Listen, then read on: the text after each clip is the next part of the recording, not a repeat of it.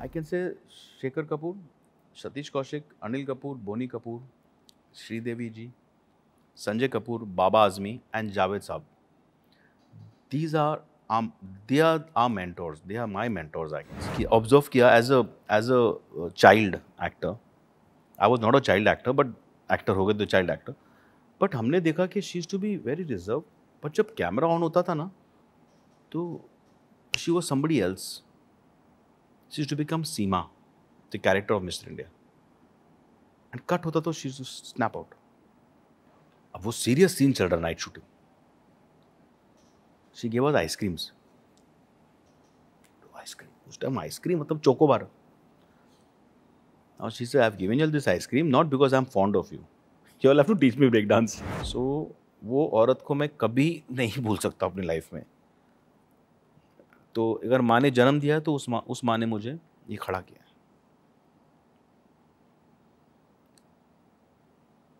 तो अगर वो छोटी सी उंगली पिंकी छोटी सी बोलते ना ऐसा ये करी उन्होंने तो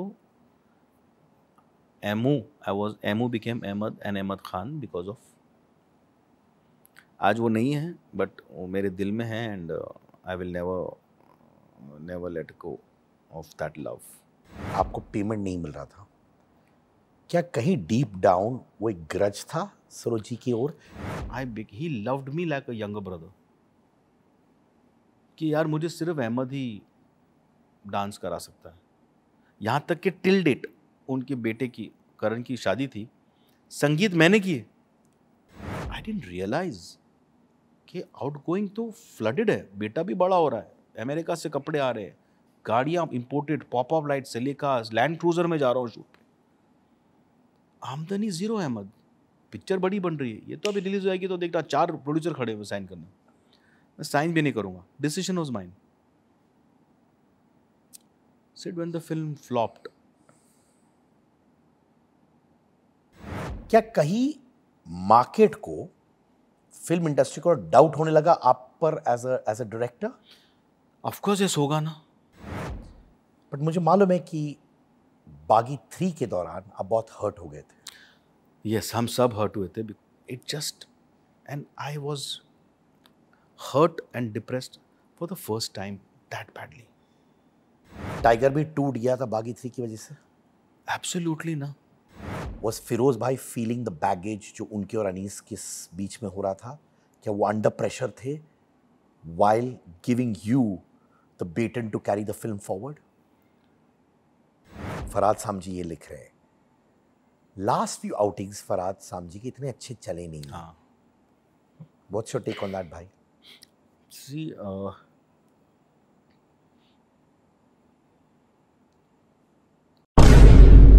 हेलो, मैं हूँ अहमद खान. आज मुझे 1986 से लेके 2024 तक इज़ बीन 38 इयर्स की journey from a child actor to a film maker. बहुत कुछ लाइफ ने दिया है, स्पेशली फिल्म इंडस्ट्री ने और लोगों के प्यार ने. उसकी बदौलत मैं आज यहाँ हूँ. बहुत कम बोलता हूँ, बहुत कम दिखता हूँ, लेकिन पहली बार दिल खोल के बात किया है. Only for my friend Siddharth Kannan. So please subscribe to his YouTube channel.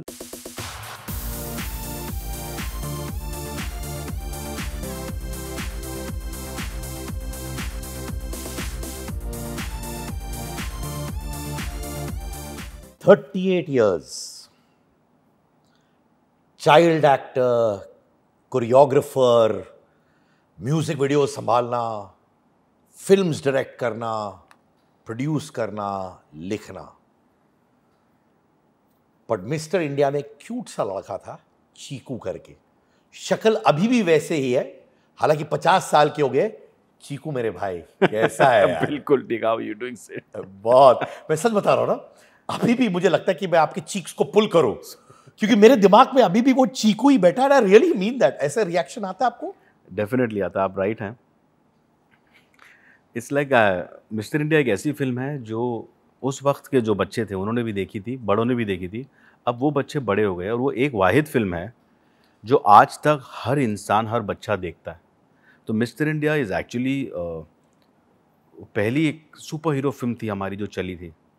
तो हर बच्चे ने वो इन्जॉय किया था और चाहता कि हमारी लाइफ में भी एक मिस्टर इंडिया आए.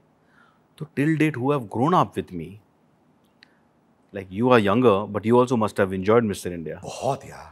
तो वही एक फिल्म है, मैं कहता हूँ, जो आज तक सब देखते हैं.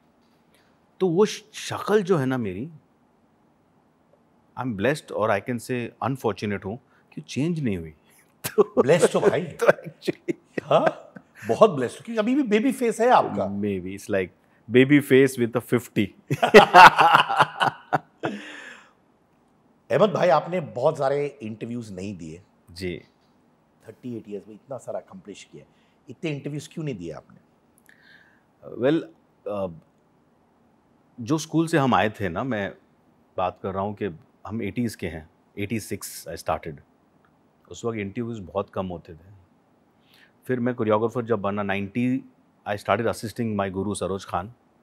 एंड उस वक्त भी ना इतना नहीं था मीडिया, बट लेटर ऑन एक थोड़ी सी घबराहट होती थी कि why should we talk when our work is talking.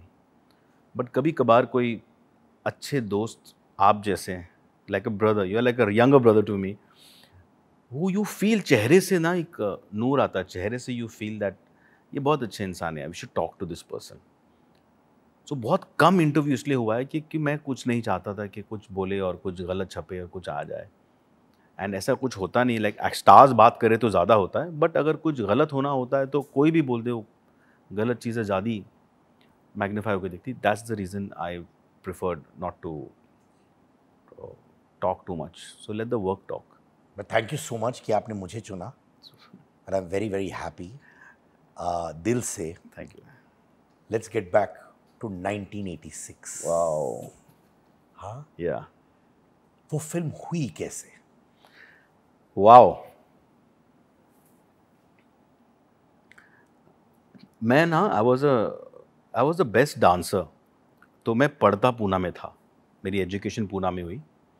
सो बहुत डांस कॉम्पिटिशन्स होते थे जहाँ ना मेरे बड़े भाई लोग हैं ना, मुझे एक ट्रम्प कार्ड की तरह यूज़ करते थे. तो वो बड़े थे, आई वॉज अबाउट 10-11, वो 16-17 के थे. तो वो लोग का पूरा ग्रुप होता था, they used to come, full face of होता था ना, वो स्पिट फेंकना, तीर मारना, ब्रेक डांसिंग. तो जहाँ वो लोग हारने लगते ना तो मुझे ले आते थे.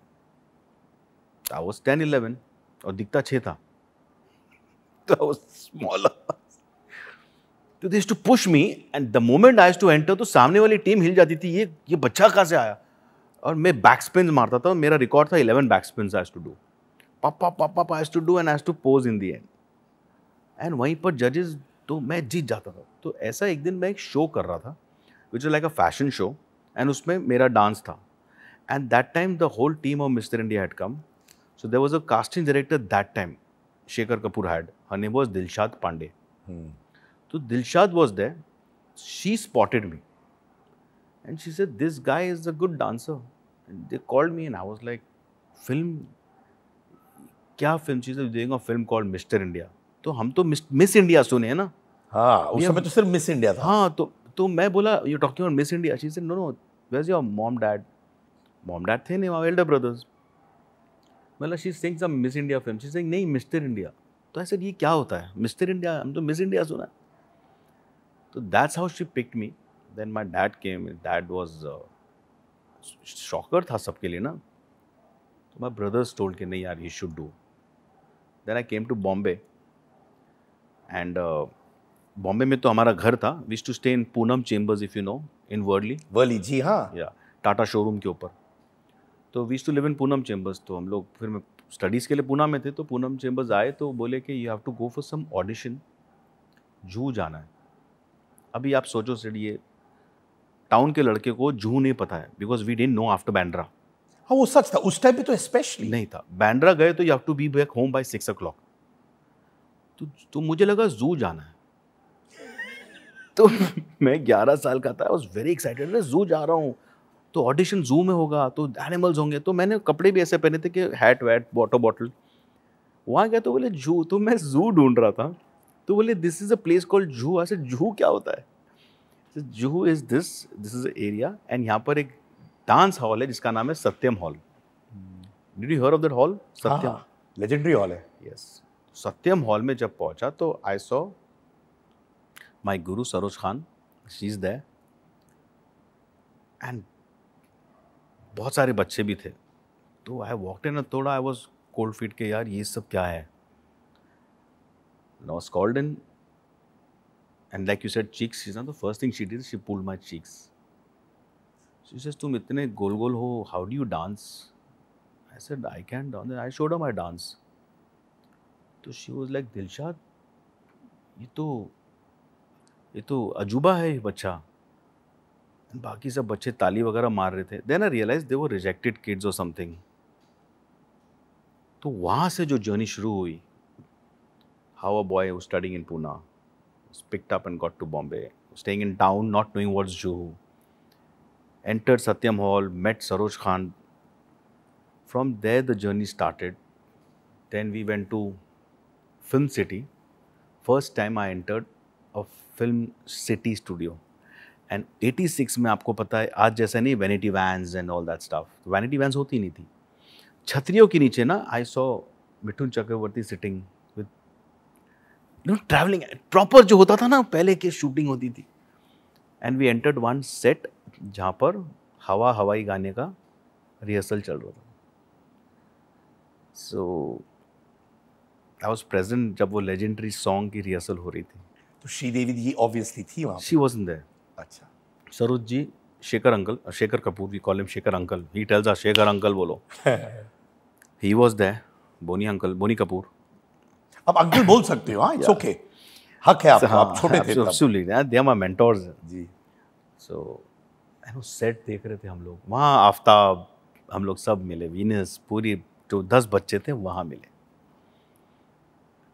I can't forget that moment of my life के अहमद तू कहाँ बैठा है. ये शूटिंग के अंदर ये डांसर्स होते हैं, ये लाइटें होती हैं, ये डांस डायरेक्टर क्या करता है. तो आई लर्न कि डांस डायरेक्टर डांस शूट करता है, डायरेक्टर नहीं करता है. और हीरो हीरोइन खुद नहीं नाचते, उन्हें कोई नचाता है, उन्हें कोई दिखाता है. I was like this is film making. That fascinated. It's not कि आपने ये देख लिया तो ये लोग ने किया है. ये 5-6 लोग हैं, बट उसके पीछे 200 लोग होते हैं. अनसंग हीरोज भी से तो वो थे. तो मैंने वो देखा था. Was like boss. I saw Baba Azmi, cameraman. O he shoots, he lights up. Saroj Khan step दिखा रहे. नहीं 1 2 3 तू यहाँ से एंट्री दे, तू यहाँ से आएगा, मुझे घुमाओगे. शेखर कपूर सेइंग नहीं Saroj, I just feel you should do this. इतना सब हो रहा है पीछे. एंड एक्टर कम्स, हाँ व्हाट टू डू, टक टक. That fascinated me. तो वहाँ से मेरी जो जर्नी शुरू हुई तो इट वेंट ऑन. फिर वर्सोवा में सेट लगा था हमारे घर का, जहाँ हम लोग का घर था, जो पानी के सामने था. ओ यस. 2 स्टोरी थी. 2 स्टोरी वर्सोवा. हाँ, पानी के सामने. एंड तो एक बस आती थी हमको लेने. I can say all this ना रिलैक्सली. बहुत I am getting nostalgic. Please please. There to be a बस. पहले क्या होता था, मैं अपनी गाड़ी में आता था, वो आ रहा है सर. तो बोनी कपूर सेड सब बच्चे एक साथ आने चाहिए because the director wants all the kids to get friendly. Bonding. अभी उस टाइम बॉन्डिंग वर्ड ही नहीं पता था. बॉन्डिंग क्या होता है, I have got my friends. नहीं, अनफॉर्चुनेटली आफ्ताब और मैं फर्स्ट पिक होते थे बिकॉज हम लोग टाउन में रहते थे. आफ्ताब रहता था वानखेड़े स्टेडियम के पास, मैं रहता था पूनम चेम्बर्स. उसको लेते थे, मुझे लेते थे, और वहाँ से direct next stop is Bandra. तो सुबह सब में पहले हमको पिक करते थे. तो आफ्ताब और मैं बेस्ट फ्रेंड बन गए. अब वो दोस्ती में भी ना हायरार्की होने लगी. कौन पहले पिक होगा, और लास्ट ड्रॉप हम ही होते थे. तो फिर करते करते then we used to reach Versova. And the moment we used to reach Versova, तो I hope all the kids who are now grown up, वो लोग देख के याद करेंगे. हम लोग काउंटडाउन देते थे 10 9 8 7 6 5 4 3 2 1 और नाक बंद कर देते थे बिकॉज वी आर एंटरिंग मच्छी मार्ट. बॉम्बे डक्स, उनकी स्मेल. तो हम तो बच्चे तो उस टाइम पे that was a countdown. 7 bungalows पहुंचे तो काउंटडाउन स्टार्ट्स. और आप लोगों को मालूम है इसी स्पॉट पे करना है. बस वो पता था, वो 100 मीटर्स था. कभी जल्दी हो गया, कभी लेट हो गया. तो कभी लेट हो गए तो वो जो लंबी सांस ली ना, वो झींगे वाली थी. तो वी यूज्ड टू, वो मुझे बहुत याद है कि हम लोग कैसा पहुंचते थे. एंड देन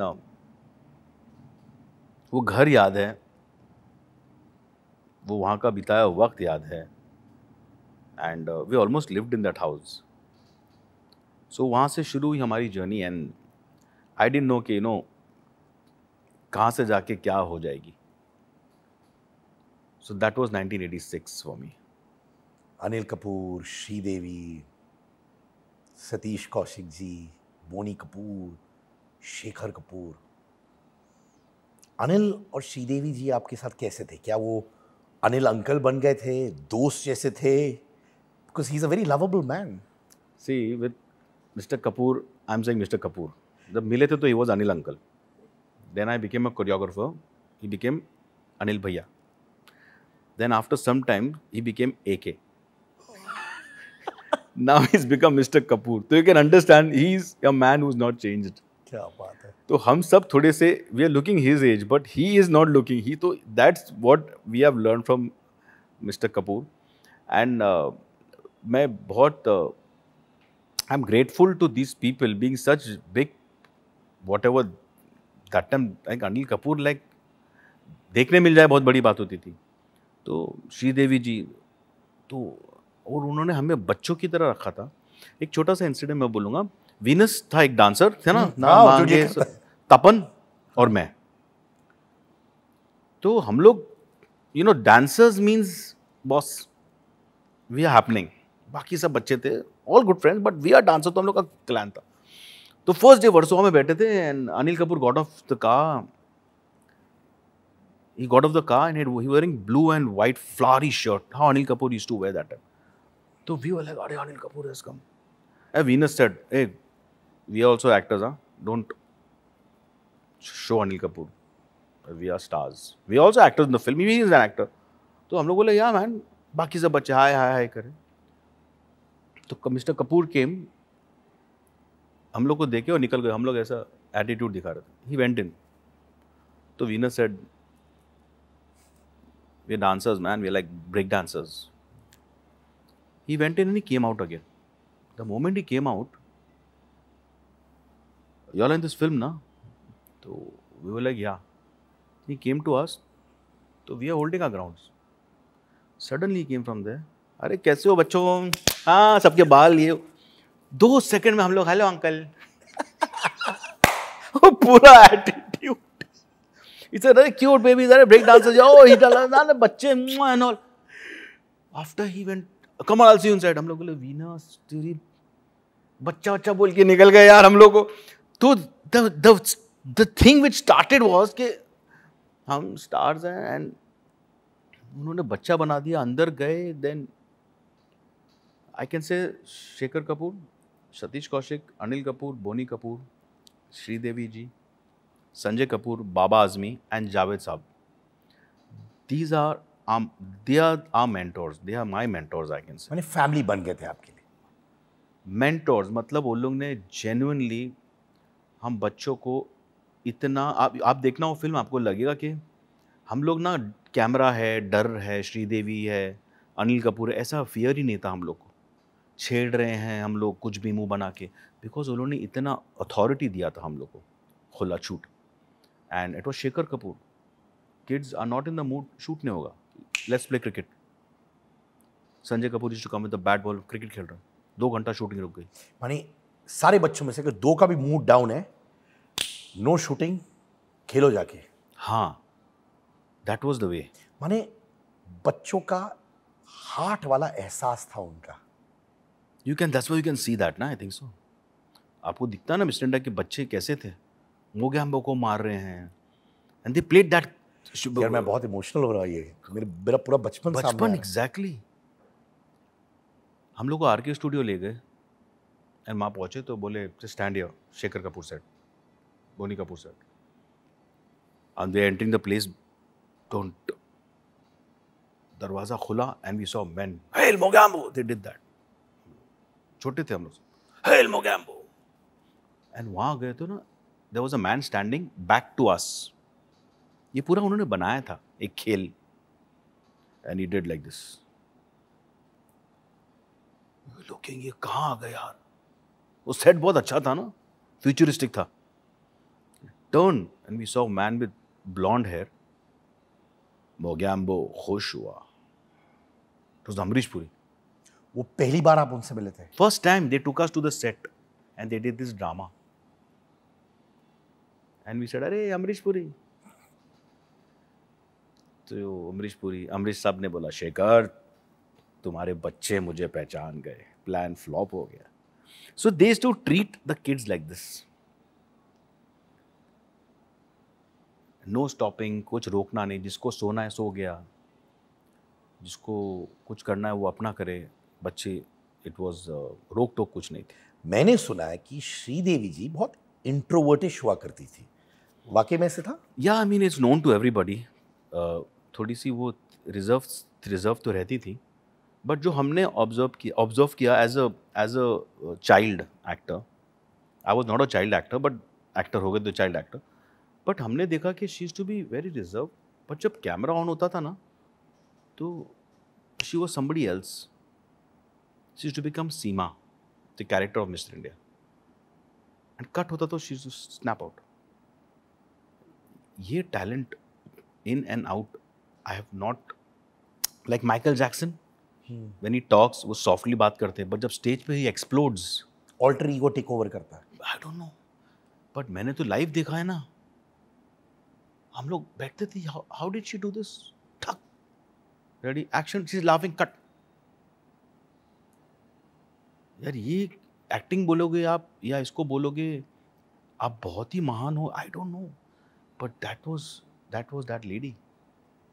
एंड हम तो देखते थे. तो initially she was not very, ज़्यादा हमारे से फ्रेंडली नहीं थी वो, लेकिन एक वक्त आया जब वो बहुत फ्रेंडली हो गई.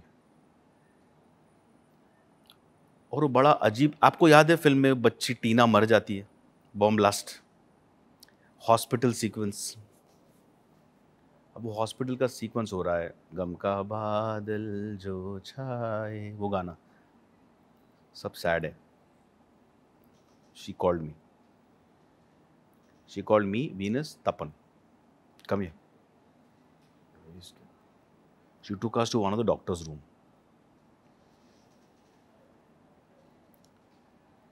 अब वो सीरियस सीन चल रहा, night shooting. She gave us ice creams. उस टाइम आइसक्रीम मतलब chocobar. Now she said, I've given you all this ice cream not because I'm fond of you. You all have to teach me break dance. माने negotiation चल रहा था, deal चल रही थी. तो we were like, क्या?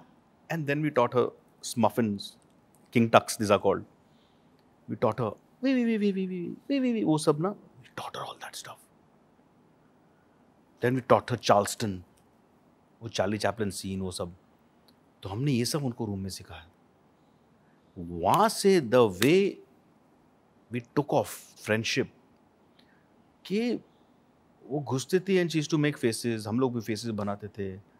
एंड शी इज़ टू घुसते बराबर फर्स्ट बातें करना है, टाइम पास करना है बच्चों के साथ.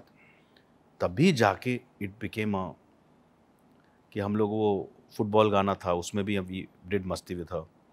So we had forgotten it was Sridevi. क्योंकि शूटिंग करके जब पहले मिल के आए थे तो घर में बोलते थे ना, वी मेट श्रीदेवी. एंड ऐसा बाजू वाले पूछते थे, फैमिली में पूछते थे.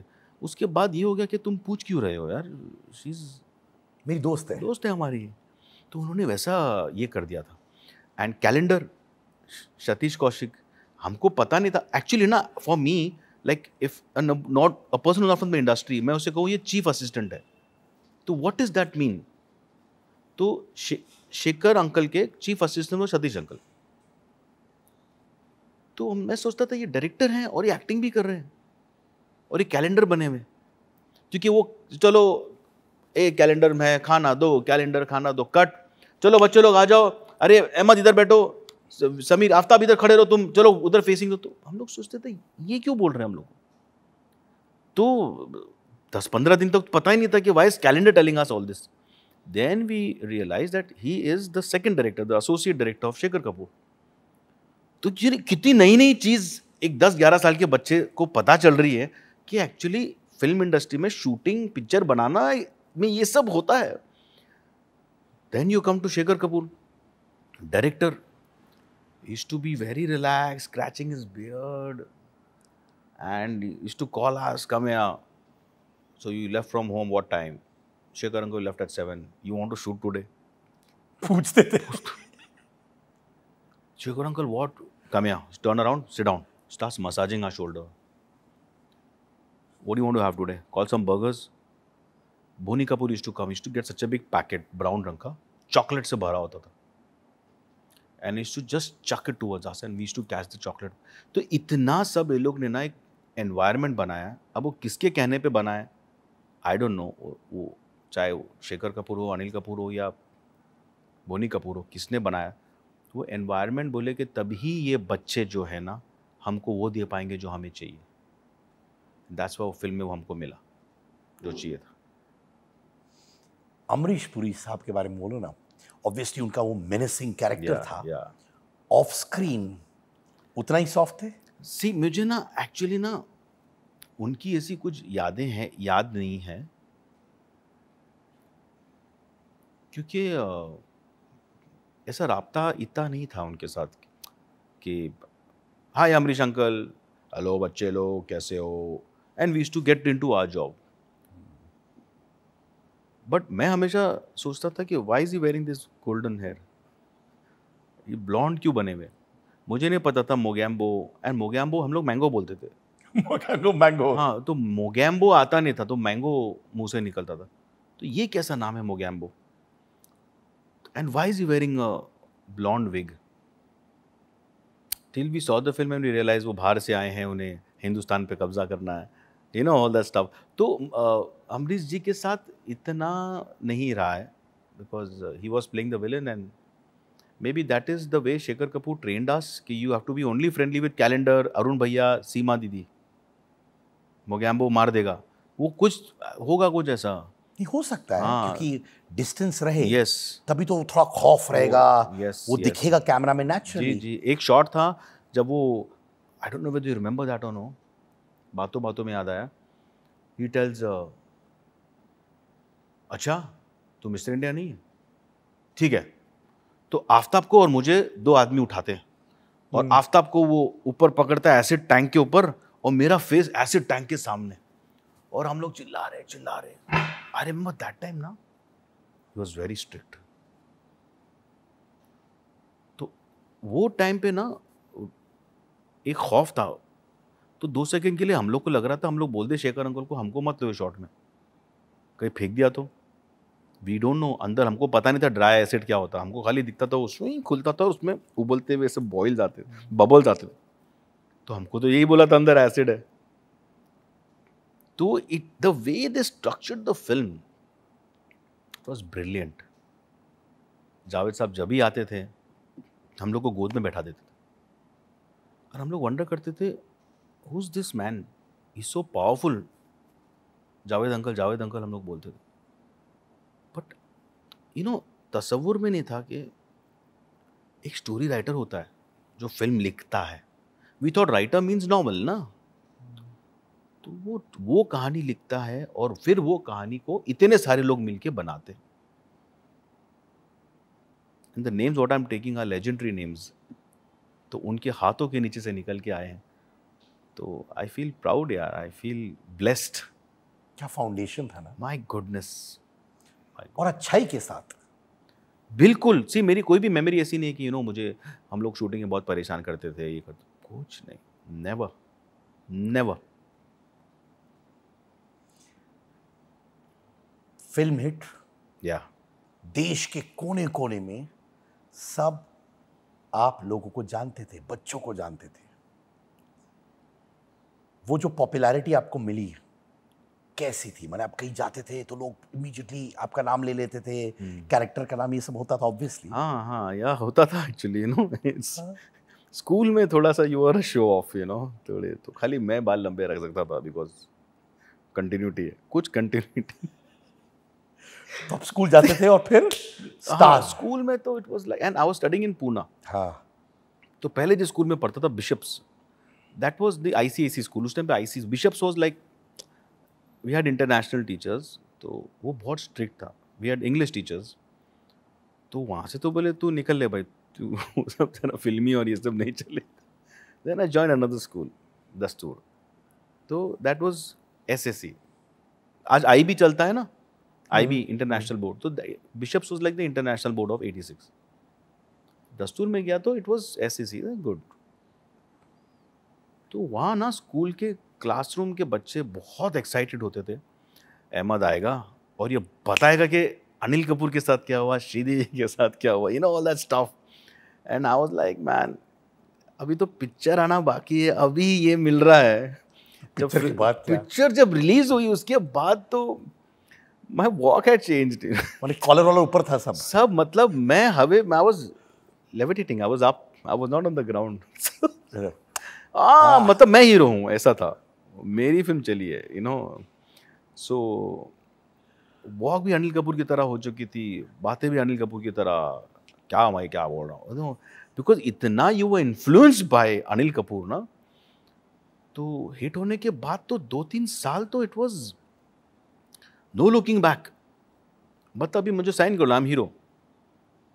11 साल का लड़का रेडी, 2 साल में मैं हीरो बन जाऊंगा. Because everybody had seen the film, everybody knew mister India. And ऊपर से ब्रेक डांसिंग, जो हम लोग छोटे छोटे शोज करते थे, गली में डांस कर लिया, कोई रेस्टोरेंट के बाहर कंपटीशन हो गया, वो पूरा इंडिया देख लिया ना हम लोग का डांस. तो स्कूल में भी स्टेज परफॉर्मेंस है, अहमद इज, बोलते हैं ना, कंपलसरी ब्लाइंड, ये सेंटर में होगा, जो जहाँ जाओ. तो वर्ल्ड फेमस हो गया आप अपने हिसाब से, मतलब अपने एरिया अपना वर्ल्ड होता है. सो हिट होने के बाद तो then I did one more film called राख. आमिर खान की फिल्म थी. ऑफ कोर्स समय से आगे थी वो film. Yes, Aamir's first film actually. And then QSQT release first, ऐसा कुछ था. I was child actor in that. राख डार्क फिल्म थी वो. डार्क फिल्म थी. तो उसमें भी सब फर्स्ट टाइमर थे. आदित्य भट्टाचार्य, संतोष Sivan, I think Pankaj uncle one his national award in that film. Many people one national award in that film. फिर राख की, फिर एक और फिल्म की आज के अंगारे. तो 3 film as a child actor. Then my father said बस हो गया, पढ़ाई में ध्यान दो. ठीक है, then left it and started studying. But उस वक्त एक छोटा सा बच्चा एंजॉय कर रहा है अटेंशन, स्टार बन गया है, और पिताजी बोलते हैं अब ये सब छोड़ के पढ़ाई करो. वो तो बहुत हर्ट किया होगा आपको, कि नहीं? हाँ किया, because I was not very fond of studies. तो ये मेरा एस्केप रूट था actually. And escape route in what fashion. ओहो, ऐसा नहीं कि मैं एस्केप रूट बोल रहा डैडी दुकान में बैठ जाऊंगा. ग्लैमर एंड लोग पहचान रहे हैं, पैसे मिलते थे एक्टिंग के. So and dad was my, basically my family is from race background. Like my dad was a jockey, my uncles are trainers, owners and jockeys. So we are from the Mahalakshmi race. That's why we used to stay in Poonam chambers. Mahalakshmi सामने था. So and dad had this friends. Bollywood के काफ़ी, मतलब बॉलीवुड नहीं, मतलब industry के काफ़ी लोग घर आते थे. सो ही न्यू देम. बट उन्होंने खाली कहा था कि इफ़ यू स्टडी, होता था ना वो टाइम पे कि पढ़ के ही कुछ बन पाओगे. तो that was the mind set कि तुम पढ़ोगे ही तो कोई बन पाओगे. And he didn't wanted us to become jockeys because very tough life. He said there is good money दो, good life in terms of financially you secured, but सुबह उठना 5 बजे, घोड़े को काम देना, ईट लिमिटेड, यू नो, ग्राम्स में you have to calculate your food and eat. My father used to eat grams में. ऐसा वे मशीन आती थी. And very dangerous job. घोड़े टकराए अगर आपस में, it's very dangerous job riding a horse at speed of 100, 90, 110. सो वो अलाउड नहीं था. तो ही सेड के पढ़ो.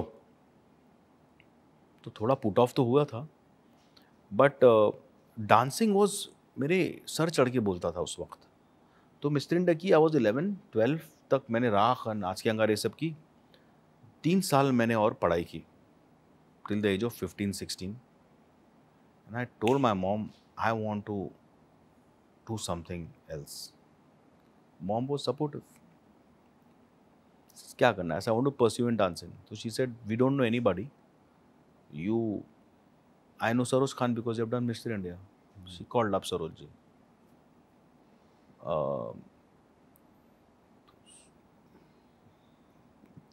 Mom called up Saroj ji, Saroj ji said भेज दो बच्चे को. 16 years का एज का लड़का was assisting सरोज खान. और उनका उतना ही अफेक्शन था जब आप आए थे, याद है उन्होंने आपके चीक्स पुल किए थे. That's why I said that. Same love she gave me. First time when I met her. And I can't forget that lady. क्या होता है सिड, वो सत्यम hall, same Satyam hall I went to. And that same Satyam hall में, that same window I remember. And I looked at her, and that time I was 11, now I'm 16. And that finger of hers, if she would not do this, मैं आज यहाँ नहीं होता. So वो औरत को मैं कभी नहीं भूल सकता अपनी लाइफ में. तो अगर माँ ने जन्म दिया है तो उस माँ ने मुझे ये खड़ा किया.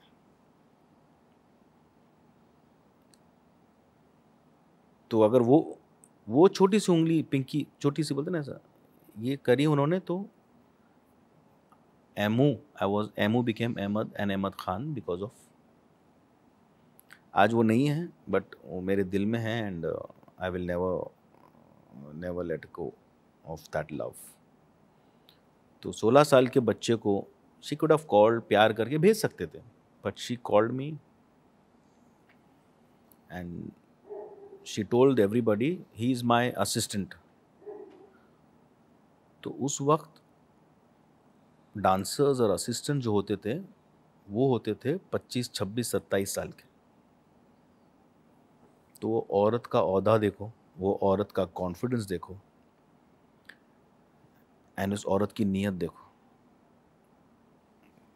That she did that to me. तो अभी तक उनकी ब्लेसिंग है जो यहाँ तक आई हैव कम. वो आपकी माँ जैसे बन गई थी? यस, माँ ही थी, रहेगी, माँ ही रहेगी. तो आई टू से have 2 mothers, my mother at home and Saroj ji in the shoots. तो जब एक माँ गुजर गई थी, आप डेवस्टेटेड होंगे. Yes, I lost my mom first, then I lost Saroj ji in the span of 3 years. दोनों माएँ? दोनों. तो मैं हमेशा हर किसी से वो कहता हूँ कि वो वक्त वो मत भूलो, उससे कि हर चीज़ भूल जाओ, वो मत भूलो. मैं तो हर बच्चे से कहूँगा कि नेवर फॉरगेट एवरीथिंग, कि मैंने क्या किया लाइफ में, ये किया. वो मत भूलो कि जो first person who picked you up, उस वक्त उसको तुम्हारी जरूरत थी क्या? तुम्हारी जरूरत थी कि तुम्हें करना है, तुम्हें पहुंचना है, तुम्हें बनाना है. उस इंसान की जरूरत थी तुम. वो तो भरे हुए थे ना लोगों से. उनके पास असिस्टेंट्स थे, उनके पास काम था, उनके पास सब चीज था. एक ऐसे कोई आया है. मैं जब आया था तो मैं चीजें सोच के आया था, मुझे ये करना है, मुझे वो करना है. बस उस इंसान को बिजी था, मेरे को नेक्स्ट शूट ये करना है. एक कोई आया छोटा सा. तो I always tell everybody, do not forget that first person who picked you up and made you और डिडंट मेक यू, बट दरवाजा खोल के अंदर जिसने लिया ना, उसको कभी मत भूलना. तो that's the most important thing. अंदर आने के बाद आपने क्या गड़बड़ की है, आपने मेहनत की है, वो आपके हवाले. अरे मेहनत तब होगी ना जब तुम अंदर आ पाओगे. दरवाजे में ही बोल दिया कि नहीं नहीं सॉरी बाय नेक्स्ट टाइम, तो क्या मेहनत, क्या किस्मत, क्या मैंने बहुत लगन से किया और मैंने I give my life to it and I have given day night. अरे नहीं, वो अंदर तो आ जाए पहले. You getting what I am saying? नहीं, बहुत से लोग, इनफैक्ट इट्स वेरी सैड, जब बहुत बड़े स्टार्स हो जाते हैं वो सोचते हैं कि वो अपने गुरु से बेटर हो जाते हैं. उनका पूरा कॉन्वर्जेशन आई वर्कड हार्ड, मैंने ये किया, मैंने ये किया. What a beautiful point. ये मैंने आपने तभी किया जब उस इंसान ने यूँ किया. ये छोटी सी उंगली ना, ये लाइफ बना देती, नहीं तो ये लाइफ ख़त्म कर देती. हाँ, बाहर जाने के बाद आप कुछ और कर लो, इससे बड़े हो जाओ, वो अलग बात है. उस टाइम चाहत तो तुम्हारी यही थी ना कि मैं यहाँ घुसूँ और ये करूँ. तो वो था पॉइंट मिस्टर इंडिया तो मैं छोटा था, मैंने डांस किया, किसी ने मेरा डांस देखा और उठाया, फिर they wanted kids. Saroj ji का is that she called me and I can never forget that moment. फिर उसके बाद I work with her as an assistant. Of course, she couldn't pay me because she already had 5 assistants. तो ये छठा जो छोटा आया है, he is from a well to do family, इसको क्यों पैसे चाहिए? But she didn't know that कि मुझे भी पैसे चाहिए थे, है ना?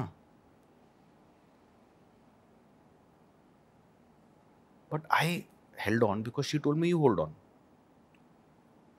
काम करते रहो. Today you are standing here ना, ये बहुत बड़ी जगह है. ये नहीं तो गेट में एंट्री नहीं मिलती है. वॉचमैन पूछता कार्ड है क्या, तुम्हारी ज़रूरत है क्या, तो ही तुम अंदर जाओ. आज जितना भी हमारा स्टाफ है, आप काम कर रहा है, जो भी आपका unit, you should always realise this कि आज हम यहाँ हैं जहाँ हिंदुस्तान के कम से कम 70-80 करोड़ लोग रहना चाहते हैं. हम यहाँ हैं, इस हर मोमेंट को रिलिश करो, एवरी मोमेंट. तो सरोज जी वही बोलती थी कि ये करो, सीखो. प्रॉब्लम्स भी होती थी, हमें झगड़े भी होते थे, वो तो होता ही था सब. बोलते हैं ना कि उस वक्त तुम्हें नहीं पता चलता है, but after you lose somebody और after you make it in life, then you realise वो आदमी कितना या वो औरत कितनी बड़ी थी जिसने उस वक्त तुम्हें ये चांस दिया. तो she always told me keep going and I kept going. So did my mother से the same thing, keep going Ahmad. But Ahmad भाई, आपने एक इम्पॉर्टेंट पॉइंट कही कि आपको पेमेंट नहीं मिल रहा था. क्या कहीं डीप डाउन वो एक ग्रज था सरोज जी की ओर, कि आपको लगा कि वो प्रिज्यूम कर रही थी, देखो ये अच्छे वेल टू डू फैमिली से है, बट मुझे अपना रोटी खुद कमाना है, वो समझ नहीं पा रही थी, वो कहीं था आपके अंदर? सी मैं था तो 16-17. उनकी स्टोरी देखे तो एक choreographer can not keep more than 2 assistants और 3, because she was Saroj Khan, she had 4-5. तो मैं तो 6th तो 7th ही था. उनके पॉइंट ऑफ व्यू से मैं नहीं भी आता शूट पे तो क्या फ़र्क पड़ता. मुझे लगता था कि मैं शूट पे आ रहा हूँ तो यार कुछ तो मिलना चाहिए. टिल आई रियलाइज नहीं यार, आई हैड टू डांस. अगर मैं डांस करूँ ना तो मैं पैसे बना लूँगा, but I never danced. Neither she told me कि Ahmad if you want to make money dance कर ले. मतलब मैं डांस कभी नहीं करूँगा. मैं डांसर बनने नहीं आया हूँ, मैं कोरियोग्राफर बनने आया हूँ. तो शी वॉज लाइक तू 16 साल का होके how can you think like this. I said नहीं, मुझे कोरियोग्राफर बनना है. भले आई विल ग्रो हायरार्की के हिसाब से, I will come to that point where I get my payment, but मैं डांस करके नहीं पैसे कमाऊंगा. But that was tough for me कि मैं डांस नहीं करता था एंड पेमेंट नहीं मिलती थी. बट मेरी मम्मी ने मुझे कहा था कि Ahmad, if you have enter that place with your will, you do it. If you dance then you make money. Dance करोगे पैसा बना लोगे, तो जो तुम्हारी चाह है ना वो छूट जाएगी. तो तुम डांस मत करो, you concentrate on your what you want to do and don't leave. Saroj ji भी वही कहती थी, तू तेरे में है, तू डांस से करना चाहता ठीक है, बट तुझे पैसे नहीं मिलेंगे. फिर ऐसे डन. फिर आप कब सोलो कोरियोग्राफर अहमद खान बने? Again I have been very lucky. You know, मेरी लाइफ में स्ट्रगल बहुत कम रहा है. ऐसे genuinely I have been blessed. I was 19 या working with Saroj ji for Rangeela. And उस टाइम पे सरोज जी बहुत बिजी हुआ करती थी, एक शूट यहाँ एक शूट वहाँ. तो मैं भी क्लैश करता था उनकी. वो क्लैश के चक्कर में रंगीला थी. And then again the second finger Ram Gopal Verma, AR Rahman का music. First time he is doing Hindi music. Rahman had done Roja, Bombay and all those films. First time Hindi was Rangeela, Rahman's. Aamir Khan, Jackie Shroff, Urmila was budding. Ram Gopal Varma. Did you do my film? Straight. पर कहाँ मिले आपको ये बोलने के लिए? Saroj ji was doing the film, na?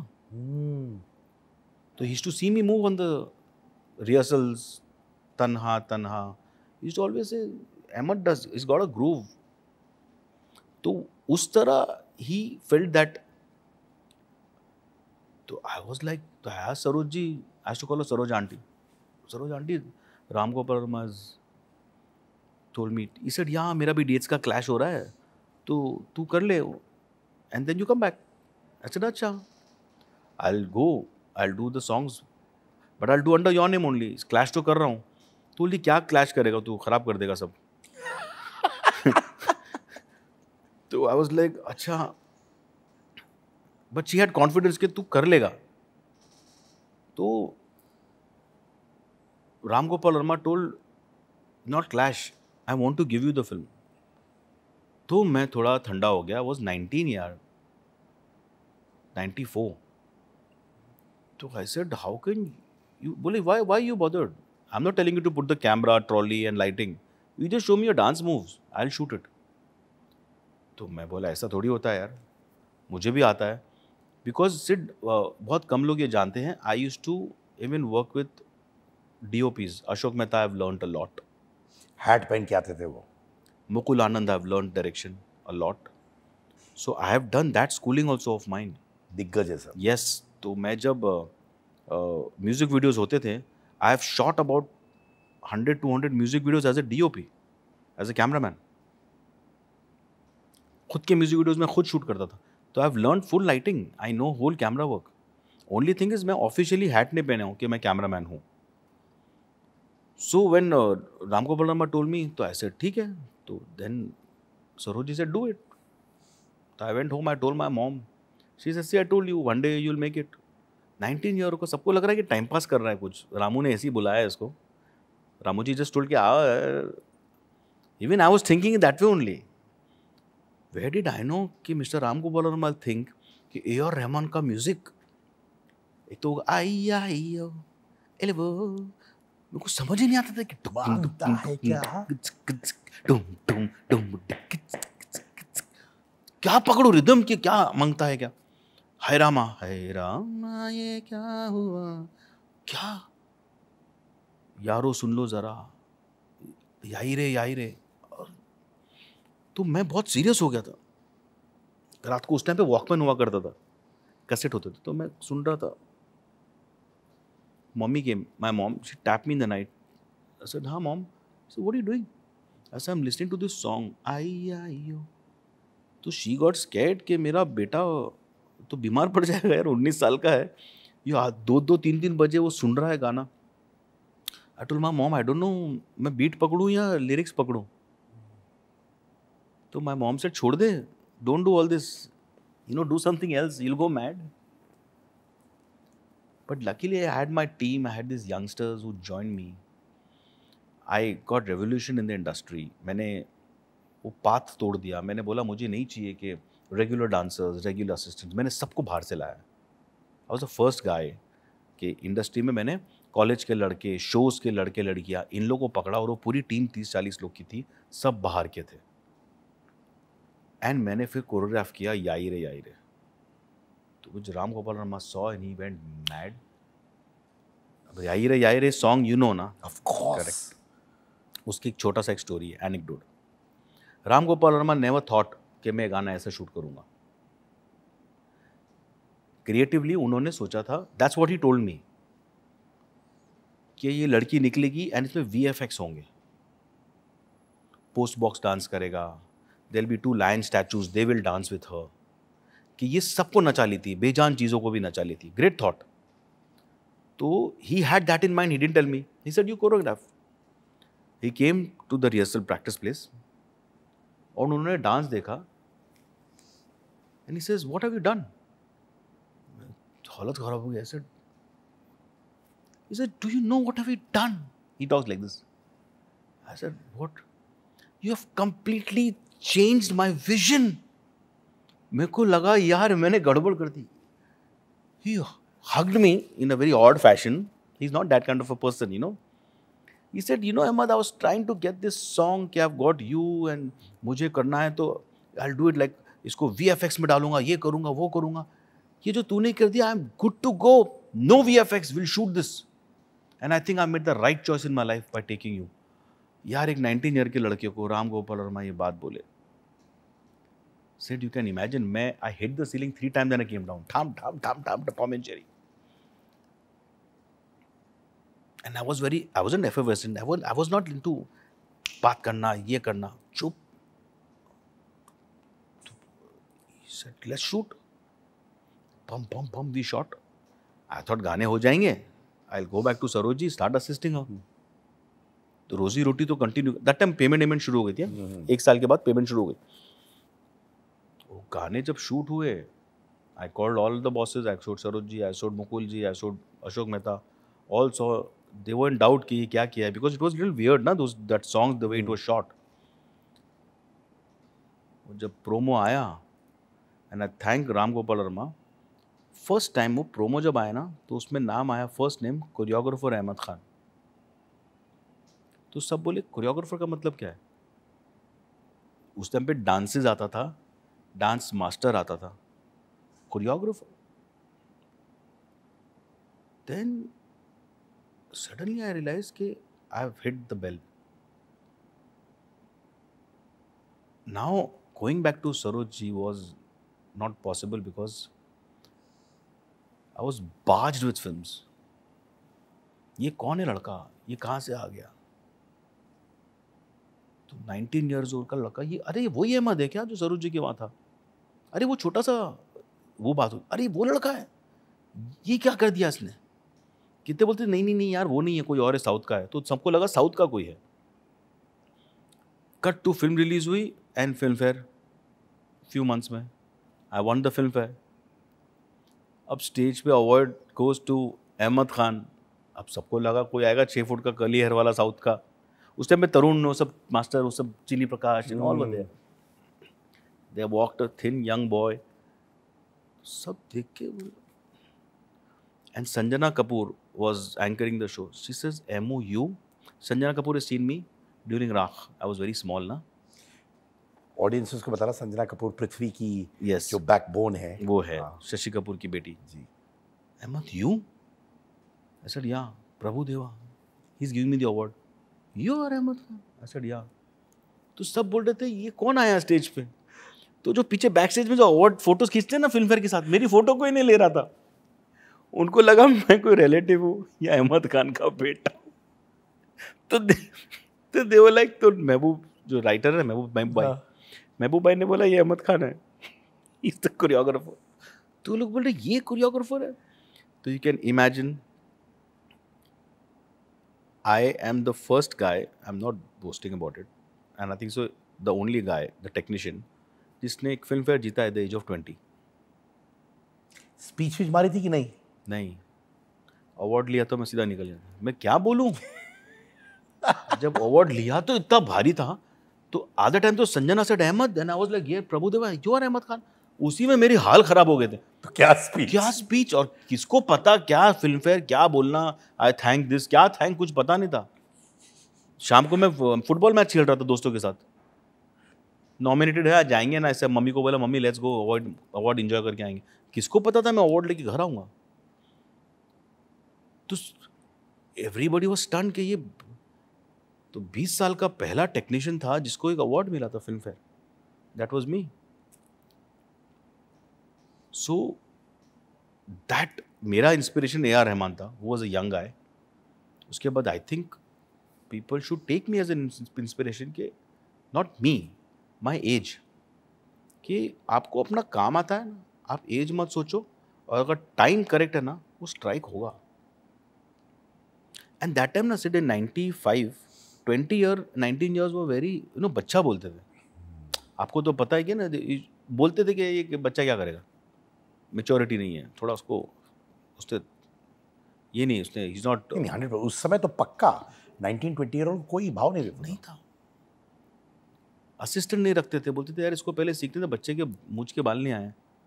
और मैं तो फिल्म फेयर अवार्ड लेके आ रहा हूँ, and suddenly I get offers from all the big producers, directors.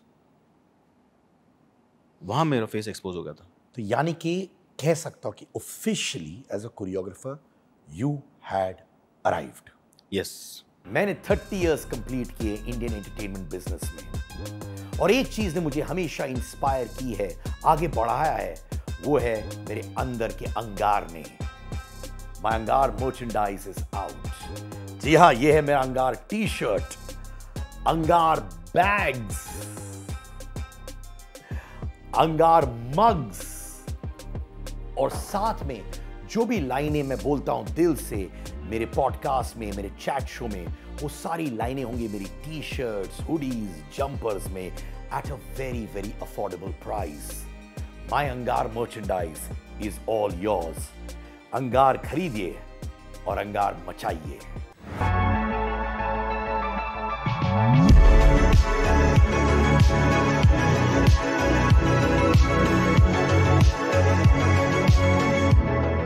अब कोरियोग्राफर हो रहा था, सॉन्ग्स हो रहे थे, देन द नेक्स्ट जंप, या द डायरेक्टर। या इसके साथ चला वो म्यूजिक वीडियो का दौर। इंडिपेंडेंट म्यूजिक भी चल रहा था उस वक्त। यस, तो इंडिपेंडेंट म्यूजिक वीडियोस आ गए थे, तो वो होता था। अब मैं 94 में कोरियोग्राफर बन गया, 95, 96, 97 तक I had my cars and swanky car. मैंने धन बहुत कमा लिया था। हाँ, तो ये उस टाइम पे ना मोबाइल थे कि अभी आईफोन 10 है तो 11 लूँगा, ना गाड़ियाँ थी, गाड़ियाँ तो थी भी नहीं। वो वी हैड टू टेक वो डीलर्स होते थे ना, उनसे गाड़ी लेनी पड़ती थी, इंपोर्टेड कार्स। तो I had my imported car सब, और खर्चा कुछ है नहीं, बिकॉज इतनी चीज़ें तब्दील नहीं हुई थी ना, मतलब आई नहीं थी सब चीज़ें। टीवी होती थी, प्लाज्मा तक नहीं था, एलईडी तो दूर की बात है, वो बड़ा स्क्रीन होता था, वो एक टीवी आ गई, वो सब म्यूजिक सिस्टम, टावर स्पीकर्स चाहिए। अब क्या करें। Then 97 I got my a girl in my life and I saw her, and देख के मेरा ढक्कन उड़ गया था।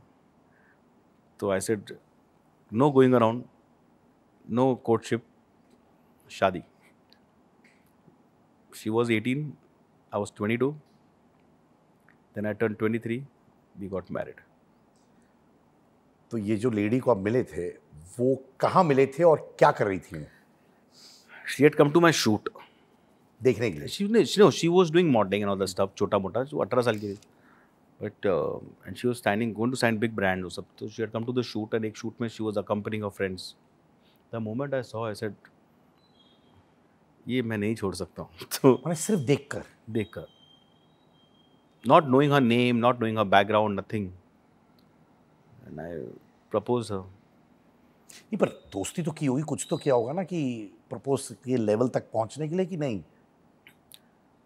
I don't know यार, I said ना I've been very lucky. Said मुझे देख के लगा कि वो कहाँ मुझे देखेगी यार, she won't bother, and she was very beautiful, she is beautiful. नहीं भाई, ऐसा भी नहीं है, बेबी फेस है, उसका भी है यार, उसका भी बहुत वैल्यू है। So then I told my assistants, उस टाइम थे 2 assistants मेरे, उमेश और रेमो। मैंने उन लोग को बोला जाके नंबर लो, और बोला आई वांट टू टॉक। तो ये रेमो, जो रेमो डिसूजा की बात करें, हाँ, आज के रेमो डिसूजा, क्या? तो लोग गए, उन लोग ने नंबर लिए, तो उन्होंने गलत नंबर दे दी। गलत नंबर? हाँ, फिर हम लोग घुमाए जा रहे फ़ोन, नंबर कोई रॉन्ग दे दिया। अरे बोला रॉन्ग नंबर लाए तुम लोग, गधो, सही नंबर तो लाते। फिर कैसे भी करके नंबर ढूंढा मैंने, देन आई कनेक्टेड। नहीं, बट उन्होंने क्या प्रीटेक्स्ट लिया कि ऐसे ही चले गए कि डायरेक्टर साहब नंबर चाहते हैं, कि क्या? हाँ, कोरियोग्राफर अहमद खान है वो, तो she was like who is he wants a number and all that, and I was trying to act cool कि मैं ज़्यादा फेस पे ना हूँ। बट पीछे बैक स्टोरी ये थी कि she used to also C me from a building, because I had a car said उस टाइम पे, I had a Tata Sierra, Tata estate होती थी ना वो टाइम पे, इफ यू रिमेंबर। हाँ। तो मेरी गाड़ी में ना बैक सीट्स नहीं थी, तो वो बहुत नायाब गाड़ी थी। I had 27 speakers in my car, and तो लाइक 6 ट्विटर्स थे, 6 हेलमेट्स थे, 4 ओवल स्पीकर्स थे, 4 डोर स्पीकर्स थे, 2 एम्पलीफायर्स थे, 4 वूफर्स थे मेरी गाड़ी में। तो एवरी थर्ड डे ना नीचे वीरा देसाई में ना इधर पे एक पाइनर नाम की शॉप थी, मैं वहाँ जाके ना फ्यूज़ चेक कराता था ये, and she used to stay in that building. तो she used to look from, अब ये कौन है लड़का है, म्यूज़िक सिस्टम ज़बरदस्त है। देन शी मेट मी, तो she also used to C me before, तो वो कनेक्टिविटी हो गई थी. देन शी रियलाइज है कोरियोग्राफर भी है, यंग लड़का, खुद के पैर पे भी खड़ा है, तो may be that also look, लड़का अच्छा लगता था, and he is a choreographer also now. We spoke and I said, boss I want to get married to you.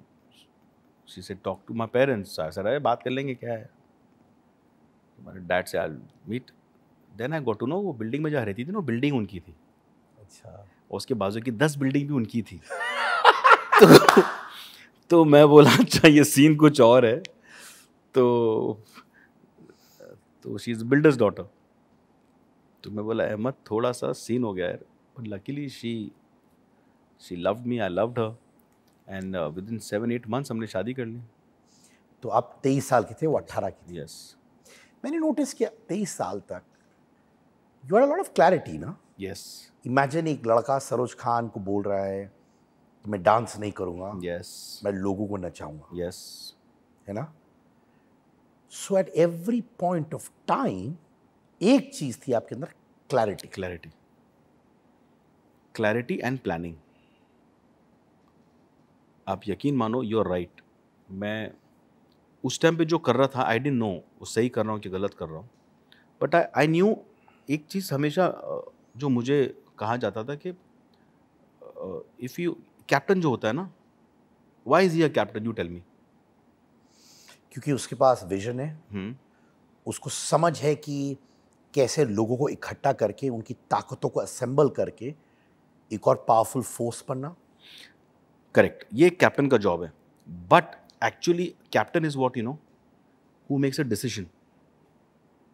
Right है कि रॉन्ग है इज नॉट इंपॉर्टेंट. सिर्फ डिसीजन इज इंपॉर्टेंट. आज 11 लोग हैं, हर के अपने ओपिनियन होते हैं, बट डिसीजन कैप्टन लेता है. वो भले गलत हो, हम हार जाएंगे मैच, नहीं तो डिसीजन ही नहीं होगा. आज वो मैं कैप्टन है, कल आप कैप्टन, कल ये, कल वो. कैप्टन कोई भी बन सकता है, बट डिसीजन इज इंपॉर्टेंट. भले आगे जाके हारे ना, लेकिन उस टाइम डिसीजन तो लिया. नहीं तो क्या करे क्या नहीं करे, ये करे वो करे, प्रोज एंड कॉन्स यही चलते रहता है. तो कैप्टन मीन्स डिसीजन. और डिसीजन जब ले लिया है तो you make it an effort, the whole team together. Captain ने डिसीजन रॉन्ग लिया है, बट उसको राइट करना हमारा काम है. You will win it. So captain means decision. Director means set पे सब लोग हैं.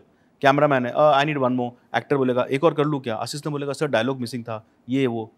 बट ओके कौन बोलता है, डायरेक्टर. नहीं तो शॉट चलता रहेगा दिन भर. क्या फोकस आउट था ना, मेरे को प्रॉब्लम है. डायलॉग बोल गया ना, चल ठीक है. एक्टर बोलेगा आई कैन डू बेटर, नहीं I live with this. Okay जो डायरेक्टर बोलेगा, भले बोलेगा गलत ओके बोला, अरे ओके इसलिए बोला तभी तो जाके नेक्स्ट टेक होगा, नेक्स्ट शॉट होगा, आगे तो बढ़ेंगे, नहीं तो वहीं खड़े रह जाएंगे. तो आई फील जब मैं छोटा था, कमिंग टू दैट पॉइंट, कि मुझे में इतनी सूझ समझ नहीं थी कि मैं मुस्तकबिल फ्यूचर का सोच के ये मेरे लिए करेक्ट रहेगा. 16 साल का लड़का क्या सोचेगा. बट उस टाइम पे मुझे लग रहा था मुझे डांस नहीं करना है. मैं कल कोरियोग्राफर बनूं नहीं बनूं वो सेकेंडरी है, बट डिसीजन ये मैं डांस नहीं करूंगा. क्योंकि अगर मैंने डांस कर लिए तो कंफर्म मैं कोरियोग्राफर नहीं बनूंगा, क्योंकि मैं डांसर रह जाऊंगा. क्योंकि मुझे 350 रुपये पर डे मिलेगा. उस टाइम पे एक जीन्स मिलती थी 300 रुपये की. मेरी तो लाइफ सेट है.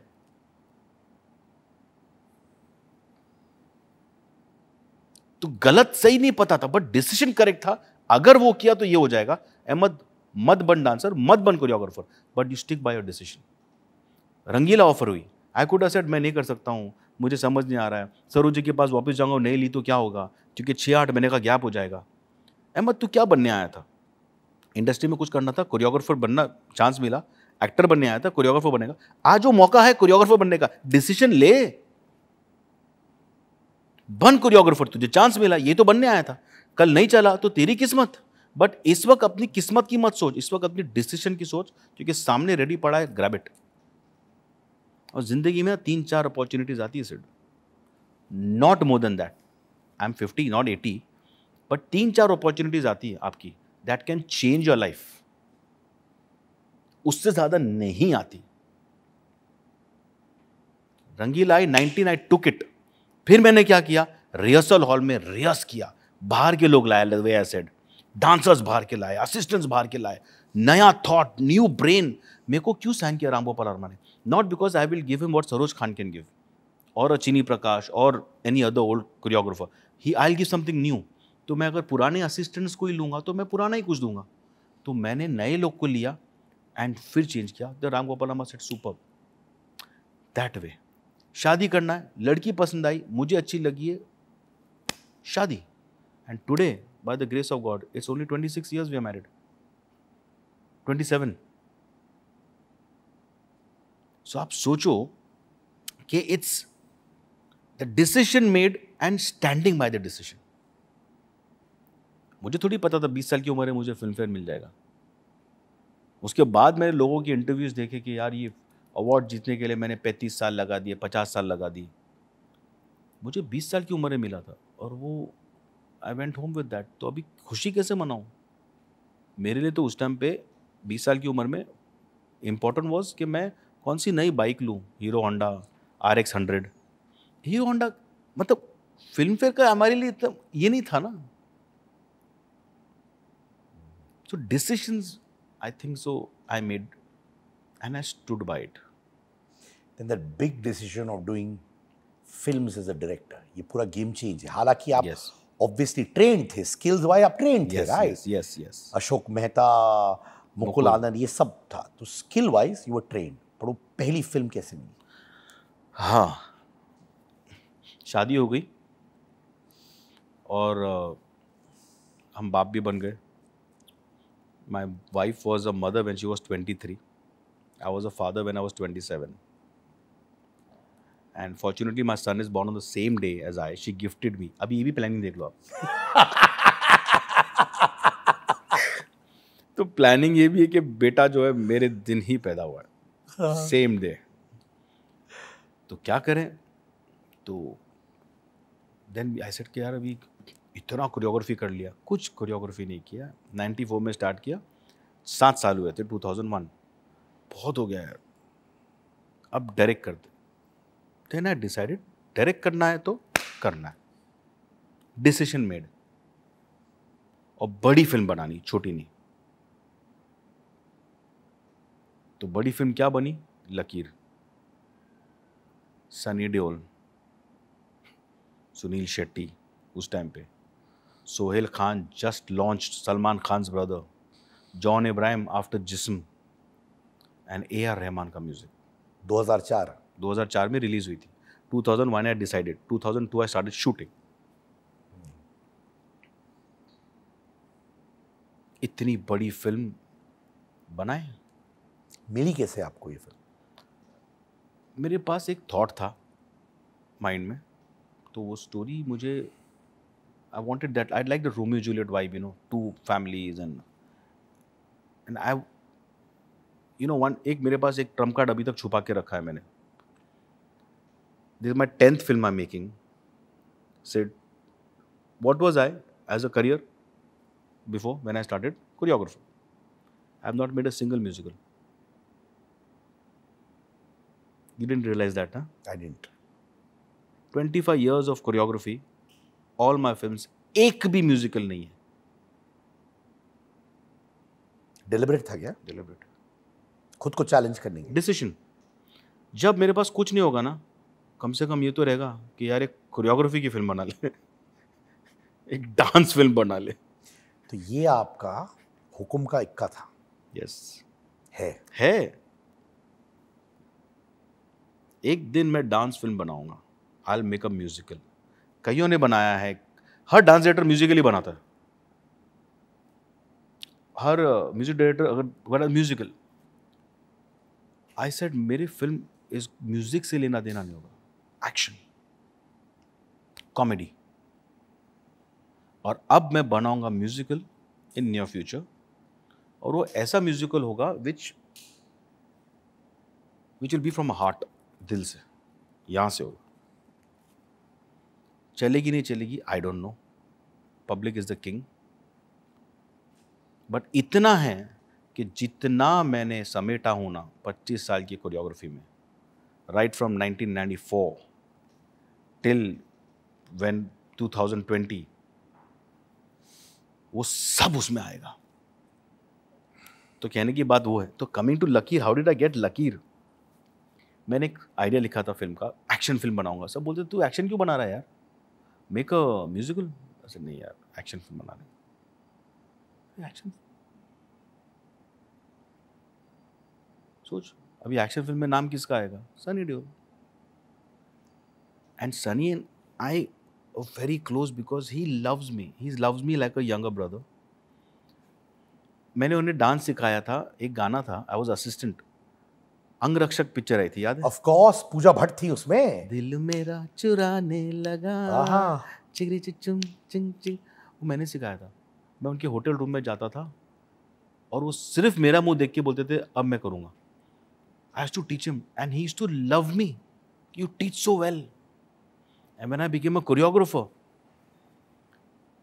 I made him dance in so many songs. मैं अपना नाम भूला, ये सुबह शाम भूला, जोर पिक्चर थी।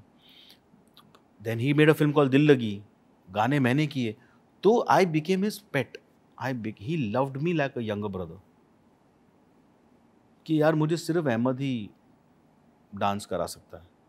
यहाँ तक कि टिल डेट उनके बेटे की, करण की शादी थी, संगीत मैंने किए, आपने कोरियोग्राफ की। मैंने कोरियोग्राफी छोड़ चुका था। ही टोल्ड मी अहमद तू आ जा, तू गाने वाने नहीं करा ठीक है, लेकिन ये मेरा संगीत है and Deols can't dance without you.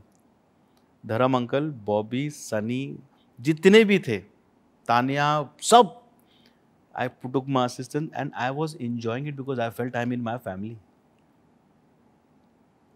So that's the love he has for me. छोटे भाई की तरह. So I went to him, I said, I have to narrate you one film. You want to direct? You just started? I said, yeah. I was playing football. Phone आया. Nina, his manager. She said, boss has called you. तो मैं shorts में कीचड़ में ऐसे चला गया. Because I thought he'll say no. Sunny Deol, why will he say yes to me? He saw me, football खेल के आया. I said, yeah. He loved it. वो baby face वाला charm. He tells the same thing to me till date. हाँ, तेरा ये जो baby face है ना, he does like this. ये तेरा baby face तू हर जगह use कर लेता. I'm sitting and I narrated him लकीर. He says, done, I'm doing the film. तो 2 सेकंड के लिए it was like the filmfare. Award लेके निकल जाना. I said, yeah, ready? He said, did I hear the right thing? Okay. मैं चला गया. नीचे उतरा तो then I'm asking. He said, yes, na? Then I called Nina. I said, Nina, yeah, when do you want the dates? So for me, it was like, ये क्या हो गया यार? आप बौखला गए थे। First attempt, Sid, first attempt. Not even कि 15 एक्टर्स को मिलना, इसका डेट निकालना, कुछ नहीं. टक टक टक टक. But before Sunny, the guy whom I signed, locked was Rahman. I called him, AR, you're my brother. I'm directing a film. You're directing a film? What's the story? I said, come over. I went and narrated him. But before I was narrating him, I knew he's saying yes. Because the love on his face, I could say that he's saying yes to me. And that time, AR Rahman, मतलब बाहर line लगी डायरेक्टरों की, प्रोड्यूसरों की, कि वो मैंने अच्छे काम के साथ साथ आपका एक ह्यूमन कनेक्शन हो गया लोगों के साथ। maybe, yeah. That's why I keep telling you about you. That's why I identify with you. कि मेरी जिंदगी में सब अच्छे लोग ही आए हैं. Like आपकी जिंदगी में अच्छे लोग ही आएंगे because you are a good person. तो मेरी लाइफ में जितने आए हैं ना, लेके जो गए ना मुझसे, मैं कहूँगा कि मेरी गंदगी लेके गए, और जो दे के गए ना मुझे अच्छाई दे के गए. तो उनकी अच्छाई की वजह से today a 50-year-old Ahmad Khan is sitting who has done so much work in his life. I don't know कल मेरा करियर है नहीं है, पर जो भी था ना, मज़ा आया है. I am happy, I am content. तो इट्स सनी, ये locked, made a film, release हुई, नहीं चली. वो आपका पहला बड़ा फेलियर होगा? यस. पहला बड़ा फेलियर सबसे टफेस्ट होता है. यस. कि अभी तक तो आपने सक्सेस ही देखा था. यस. तो ये कैसे हैंडल किया आपने? आप देखो 2004 आई हैड बिकम 30. मैं 30 हो चुका था. कोरियोग्राफी में अवार्ड्स जीते, पैसे आ गए, सब आ गए, वाइफ है, बेटा है. So when when I was doing लकीर ना सिड, उस टाइम मैंने गाने करना छोड़ दिए थे. I will tell you why I am telling you this bit. And ये कई लोगों ने एग्जाम्पल्स के तौर पे लेना चाहिए, इट विल हेल्प देम. बहुत गाने आते थे. I had Mukta, I had tips, I had Venus, I had T series, I had Ram Gopal Verma, I had everybody to work with. Yash Raj, मैं डायरेक्ट इतनी बड़ी फिल्म, नॉट दैट ईगो, मैं डाइवर्ट नहीं कर सकता हूँ माइंड. इतनी बड़ी फिल्म, इतने बड़े बड़े हीरो, रहमान ने मुझे हाँ बोला है और मैं तो गाने भी कर रहा हूँ 5-5 दिन, 3-3 दिन. इट डजंट लुक नाइस ना. If you're a director, you want the hat, you sat on the chair, act like one. दिल दे, जान दे उस पर. नहीं चली आई डोंट नो, बट कल को अगर मैं कोरियोग्राफी करता और फिर नहीं चलती तो मैं क्या बोलता? मैं डिविएट हो गया था, मैं डिस्टर्ब हो रहा था, मुझे वो नहीं करना चाहिए था, तो मैंने कोरियोग्राफी की नहीं. अब उसका बैकलैश. कोरियोग्राफी नहीं की मतलब, if your outgoing is 30-40% rupees and you're earning 100 rupees, you have stopped the 100 rupees earning, but the outgoing is there na, 30 rupees, 40 rupees. But आप डायरेक्टर बन गए हो तो 50 हो जाता है, क्योंकि डायरेक्टर हो यार. I didn't do choreography for 1.5 years. लकीर बना, प्रोड्यूसर को बोलता था don't pay me, I am okay. Bank balance था, रिजर्व्स थे, नॉट नोइंग कि वो कहते हैं ना कि बूंद बूंद से सागर भरता है, बूंद बूंद से सागर खाली भी होता है. करेक्ट? मेरा वो हाल हुआ इन 1.5 years.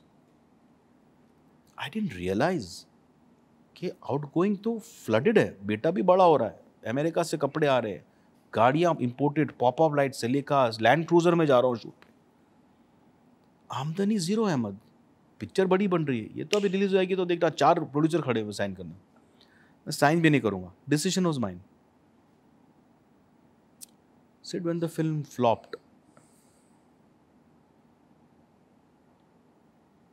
like you said na, couldn't take it. I could take it. You know why? Because I had a strong wife. She was, मुझे at times पता नहीं चलता था कि Ahmad you make your film ना. आई डिडंट नो कि 2 महीने से फोन बिल नहीं भरा है मोबाइल का. She never let it come to me. She would take care of that. You make your film, you make your film. Till at a point it reach, I said नहीं यार, मैं पीछे घूम के देख रहा हूँ तो खाली है, कुछ नहीं हमारे पास. और आगे देखा तो picture flop. But what happened, that problem what I faced because of not working as a choreographer. Sid, आप कितना भी पैसा बना लो, एक पॉइंट पे पैसा है वो ख़त्म ही होगा ना. आप कितना भी कुआं खोद लो, जब 2 साल बारिश नहीं होगी तो कुआं खाली होगा ना. मेरा वो हुआ. The problem which I faced on those 3-4 months were bigger than the film flopping for me. तो जब नहीं चली ना फिल्म तो मुझे ऐसा लगा अरे हो तो गया, निकल तो गया उससे. I am in reality now. Shayara what to do? Ahmad we are zero. हो गई picture, I am out. Not in that bubble कि होगा कुछ होगा. For me, it was now what? She said, Ahmed, you are a fighter. What are you doing? Adi, I want to do songs. आजा, खुजली हो गई तेरी पूरी, आजा. सुभाष जी, रमेश तुरानी, सबको फोन लगाया था. एक call. They took me like this here. Not for work. Like my film is done, I'm not directing now. They said, we ready. Like I said na, I never struggled. Boom. Busy with choreography. So busy that I wasn't this busy in my 90s. You know, मैं बहुत बार लोगों से बात करता हूँ अहमद भाई. I'm not judging anyone, but लोग कहते हैं यार हमारे अंदर वो बात नहीं है जब हम लोगों को फ़ोन करके काम मांग सके. मैं बहुत सुनता हूँ मेरे पॉडकास्ट पे, जेन्युइनली सुनता हूँ. और यहाँ पे आपने बिंदास होकर फ़ोन किया और क्या आपने इन लोगों से कन्फाइड किया था कि देखो मेरी जेन्युइनली लगी पड़ी है कि नहीं? नहीं, इट वाज़न्ट लाइक दिस। सबके फ़ोन आते थे और मैं बोलता था मैं पिक्चर डायरेक्ट कर रहा हूँ। तो लोग बोलते थे पिक्चर डायरेक्ट कर रहा है तो गाने क्यों नहीं कर रहा है? अरे नहीं, मैं फोकस कर। अरे जब खत्म होगी तब तो करेगा। अरे तब देखेंगे। It was never, it look like they waited for me, ऐसा लग रहा था। नहीं, पर आपके अंदर भी करेज था फ़ोन उठा के काम मांगने का। हाँ, नहीं मैं क्या किया ना, that's what I am saying, I finished the film, I am not directing, oh, I am free now. I am free. हाँ, अरे तो फिर अरे अहमद फ्री तो गाने में, हाँ ठीक है, आई डू इट। बट किसी को मालूम नहीं था कि, नहीं नहीं वैसा नहीं था। पर आपने जानबूझ के उनको बोला भी नहीं था। नहीं बोला, क्यों बोलना, वाई टू से। ये ना ये बहुत झूठ बोलते लोग कि मैं कभी फ़ोन नहीं करता हूँ। मैं कहता हूँ कि मैं कभी फ़ोन नहीं किया। 20 साल की उम्र में उसके हाथ में फिल्म फेयर हो, वो किसको फ़ोन करेगा? 19 साल की उम्र में डायरेक्ट कोरियोग्राफर बन चुके, मैं कहाँ स्ट्रगल करूँगा? मैंने कहा ना, सो इट वाज जेन्युइनली कि it just kept going. But यार अच्छे से अच्छा आदमी ना, बड़े से बड़ा देश होते ना, कंट्रीज ऑल्सो नीड हेल्प। राजा बादशाहों को भी ज़रूरत पड़ी थी। सो there is no, I have learn one thing from Bachchan साहब यार, काम मांग रहा हूँ, भीख नहीं, बिग थिंग यार। हु मोर देन हिम, ऐसे कुछ कहा था ना उन्होंने, जी। तो उनसे तो सीखा है हमने।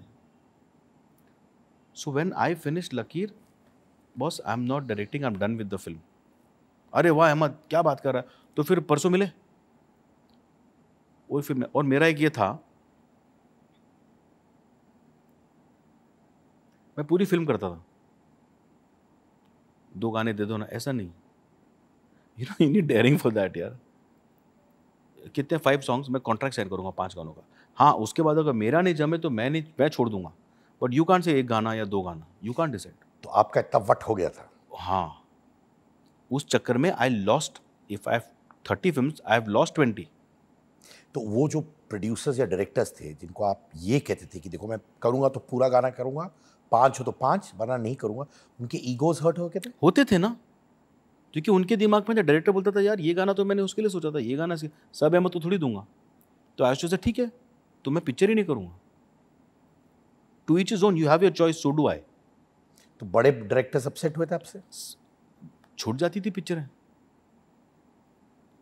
दे यूज्ड टू से कि Would they have thought कि arrogance था, attitude था? दे मस्ट हैव थॉट, कि they must have thought, but क्या मेरी एज बहुत छोटी थी sir, I was very young. बाकी कोरियोग्राफर्स 35 थे, मैं 24 था, 22 था, 25 था, तो लोग को लगता था नादान भी है। I used to have a great time working with Akshay, he was my best friend. जितने गाने करे हम लोग, अक्षय, हम लोग मस्ती, टाइम पास, इतने गाने करते थे। एक गाना है आपको याद होना चाहिए, बाराना दे बाराना दे बाराना। तो अक्षय आज सुन ये गाना है, क्या कैसा करें, कुछ नया करें, क्या करेंगे? तो उसमें ना देखना जूम लगा दिए। मैंने बोला मैं ऐसा जूम खेलते रहूँ, ओ, क्योंकि कितना काम करते थे। तो उसमें ना is doing all this in high speed, और जूम चपा चप हो रहा है, वो जूम ही टूट गया। तो आई मीन टू से इतना मस्ती करते थे, बिकॉज यंग था मैं, सब बोलते थे अरे कुछ नया लाएगा, तो आई to keep getting. Russian angle लाता था मैं, ऐसा एंगल, लो angle, wide lens, actor camera के पास यूँ खड़ा है, जूता फोरग्राउंड में, ऐसा है कैमरा लगाओ। तो पीपल यूज्ड टू फील यार ये कुछ नया चीज़ें ला रहा है। तो when I have to tell them मैं आपकी पिक्चर करने तैयार हूँ, but I will do the whole film. You want to take ownership. Fully. तो उस चक्कर में होता था कि यार अहमद 2 गाने हमने सोचा था उसको देंगे, तो मैं बोला ऐसा मत करो कि मेरी वजह से उसको मत लो, बेटर है कि मुझे मत लो, बिकॉज मैं नहीं कर पाऊंगा। और कई बार ऐसा भी होता था कि इतनी दोस्ती भी हो जाती थी ना, अरे अहमद 2 गाने किसी और ने कर लिए, कर लेना है, 3 बचे हुए, तो ठीक है। ऐसा नहीं कि it was a hard and fast rule only, तो कर लो, तो आई टू डू इट। कितनी बार 2 गाने करने के बाद डायरेक्टर और मेरा नहीं जमता था, तो मैं ही कहता था, वो कहता था यार हमें जम नहीं रहा, क्या करें? हाँ यार एक्चुअली जम नहीं रहा है तो अभी क्यों करें, और दही थोड़ी जमाना है, ये काम कर रहा है अपने को, काम पे नज़र आएगा। तो इस तरह पिक्चर मैं छोड़ देता था। बड़ी पिक्चरें छोड़ी है। बड़ी पिक्चर है, कितनी बार ऐसा होता था कि डायरेक्टर्स 2 गाने किए और जम नहीं रहा मेरे से, मालूम पड़ा कि वो टर्मिनेशन भेज देते थे, मुझे भी शौक लगता था। तो बट डिसीजन वॉज कि डू अ होल फिल्म। उसके बाद उनसे मेरा पंगा हो या मेरा उनसे, वो बात की बात है। फिर उसके बाद fool and final. Then full and final, then came Firoz भाई इन माई लाइफ, फिरोज नडेर वाला। अभी फिरोज नडेर वाला का सीन ये है कि आई डन इज हेरा फेरी, यावर पागल दीवाना, मतलब जितनी उनकी फिल्में थी उस टाइम पे सब मैं ही करता था, और वो सिर्फ मेरे साथ ही काम करते थे, क्योंकि उसमें ही मेरा दोस्त अक्षय एंड फिरोज भाई ब्रदर। तो उनसे ऐसा ये हो गई थी। तो लकीर के बाद 2004 लकीर रिलीज हुई, 2005 only offered me a film. Film का मुहूर्त भी किया हमने मैरियट में, शाहिद, अनिल कपूर, ये सब।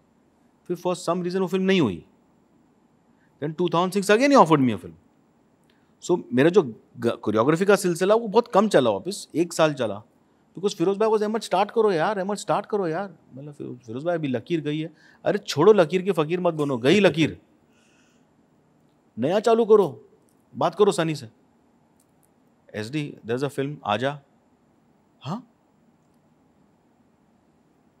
मतलब SD come, is a comedy film you are directing, let's do it. Boss said you tell me, क्या कंप्लेन करेगा मुझ जैसा इंसान लाइफ से, काम से? शाहिद बचपन का दोस्त, मतलब उसकी और मेरी दोस्ती, I was 16, he was 11, we are friends since that time. Sasha film में विवेक ओबरॉय, और फिर फूल एंड फाइनल का जो कास्ट था, ओम जी, शर्मिला जी, परेश भाई, जॉनी भाई, 5 गुलशन पन्ने ग्रोवर, लिखोगे कास्ट पे। Chunky Pandey, Arbaaz Khan, Samira, Ayesha, you keep counting. And Firoz भाई, अहमद इसको भी ले ले, जग्गूदा इसको भी ले ले, उसको, फिरोज भाई क्या, एंड फिरोज भाई तो दिस हार्ट, इतना बड़ा दिल है उनका, और काम करेंगे इतना बड़ा। फिरोज नडेर वाला फुल एंड फाइनल बनाई, कॉमेडी जॉनर ये, it didn't do great. Full and final also certain sectors में बहुत चली, सर्टन सेक्टर्स में नहीं चली, कहीं एवरेज गई। तो आई डोंट नो उस फिल्म का क्या, इट्स एन एवरेज। और पर आपको क्यों लगा कि सर्टेन सेक्टर्स में नहीं चली? वो आपने एनालाइज तो किया होगा। देखो हमने किया कि we try to get comedy, action and visuals together, सब डाल दिया। हाँ। तो may be people were not ready for that kind of comedy है तो कॉमेडी दो ना यार, एक्शन है तो एक्शन दो ना यार, अगर विजुअल है तो वो दो ना। तो वो trying to when you want to hit something hard, तो पहले तो लगता है ना, बट देन यू रियलाइज ये टूटेगा जरूर। तो लकीर नहीं चली, ये एम्बिगुअस वाली फिल्म थी, यानी Correct. कि कहीं चली कहीं नहीं चली, हार्डकोर ब्लॉकबस्टर नहीं कह सकते। करेक्ट। क्या कहीं मार्केट को, फिल्म इंडस्ट्री को डाउट होने लगा आप पर as a director? Of course yes होगा ना, ऑफकोर्स यस होगा कि यार अहमद बड़ी फिल्में बना रहा है, but it's not converting into success. But they knew technician है, what kept me hooked, they all new he is a technician. नहीं तो मैं नहीं बैठता आज यहाँ से। It's clear, it's absolutely clear. Then I produced certain films. I took a gap. I said, let me also understand. I produced certain films, made good money. And when life kept going, I did a film called Kick. Sajid Nadeerwala. His first film. Firoz Nadeerwala, Sajid Nadeerwala. Two Nadeerwalas. Sajid bhai and we call each other Dada. Dada, we do this. मेरी पहली picture है करना ही है। Salman was there and I did Kick. And I did Heropanthy 1 as a choreographer. Kick, जुम्मे की रात, top picture, blockbuster, जुम्मे की रात, all awards, film fair to everything. Sajid भाई सेड, दादा हम लोग करण अर्जुन हैं जो इंटरवल के बाद मिल रहे हैं. That was his dialogue. He said, दादा काम तो करना है साथ में, काम तो करना है. He asked me one day, direction की जो दुकान है, शटर बंद है कि खुला है? मैं हाफ ओपन है. तो he said, एक वादा करो दादा, शटर मैं ही खोलूंगा. I said, really? And he opened the shutter. Direct a film for me. ऐसे दादा मुझे नहीं, मतलब Tiger was constant because Tiger loves me. So Tiger was like, sir, we have to do a film, we have to do a film, we have to do a film. Tiger spoke to Sajid bhai. Tiger spoke to me. That boy, वो मैं उसको कहता हूँ, तू मोहब्बत है, तू बीमारी है, इसका कोई इलाज नहीं. एंड वो ऐसी बीमारी जो हर बीमार पड़ना चाहता है. सच अ गाय टाइगर. मैं भी बहुत प्यार करता हूँ टाइगर से, आप मानोगे नहीं. मेरी बेटी अधीरा का पहला हीरो टाइगर है. तो पहली बार जब वो सिनेमा हॉल में गई थी बैंगलोर में मेरे माँ बाप के साथ, मैं शोज़ करने गया था, मेरी डॉटर का फ़ोन आया कि पापा आप इंटरव्यू करते हो, do you know who tiger Shroff is? I said of course I know. She said I saw student of the year. अच्छा. And she fail in love with him. और मैंने टाइगर को एक बार बोला, आप मानोगे नहीं, हर बर्थडे वो आता है. वॉर रिलीज हुई थी उस दिन, वो 1.5 घंटा निकाल के while he was visiting single screens and all, he came for my daughter. So sweet. तो मेरी डॉटर का पहला, बाप तो हीरो है ही होपफुली, पर टाइगर है. But I want to come to that. बागी 2, 3 हीरोपंती. लोगों को लग रहा है कि, and I hate saying this but I will say it, कि टाइगर रेपिटेटिव हो गया है, टाइगर को कुछ करना चाहिए. लोग ये भी कह रहे हैं कि उसका वक्त खत्म हो गया है. I hate saying these lines. What is going wrong with him, भाई?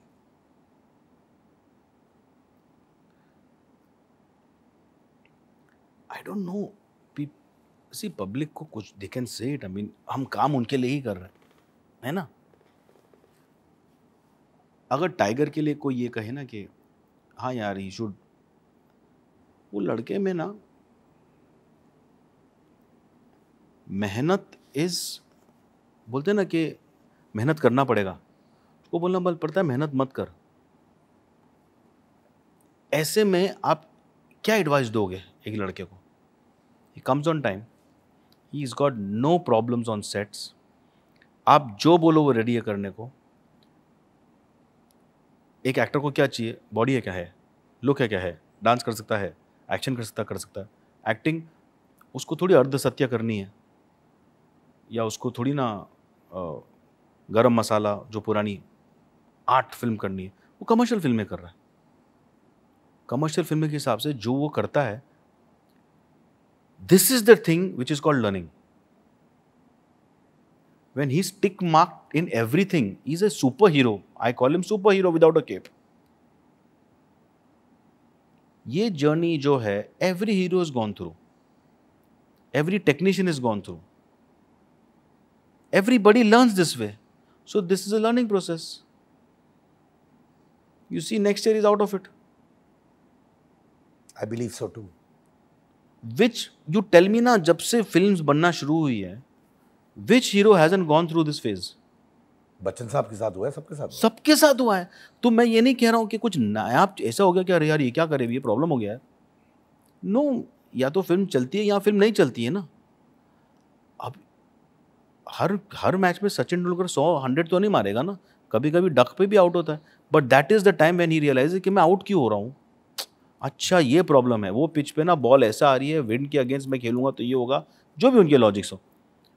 Tiger Shroff is just one turn, एक लेफ्ट टर्न, एक फ्लिप मारना है उसको, बस एक लेफ्ट टर्न. तो मैं उसको कौन क्या बोल सकता है यार, देख तू क्या कर रहा, तू ध्यान नहीं दे रहा, तेरा ना you not paying attention on your physique, बोल सकते हैं ना, you not paying. Tiger you not paying attention acting, he will pay attention, खत्म, टॉपिक ओवर. बट बाकी सब चीज तो एक जो सुपरस्टार में होना चाहिए, that is in tiger Shroff.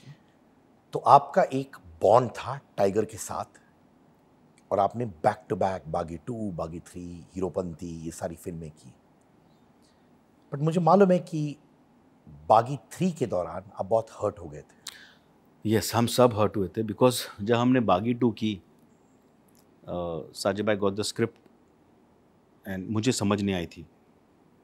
He told me दादा go on my gut feeling. I said done, but इसमें तो एक्शन ही नहीं है.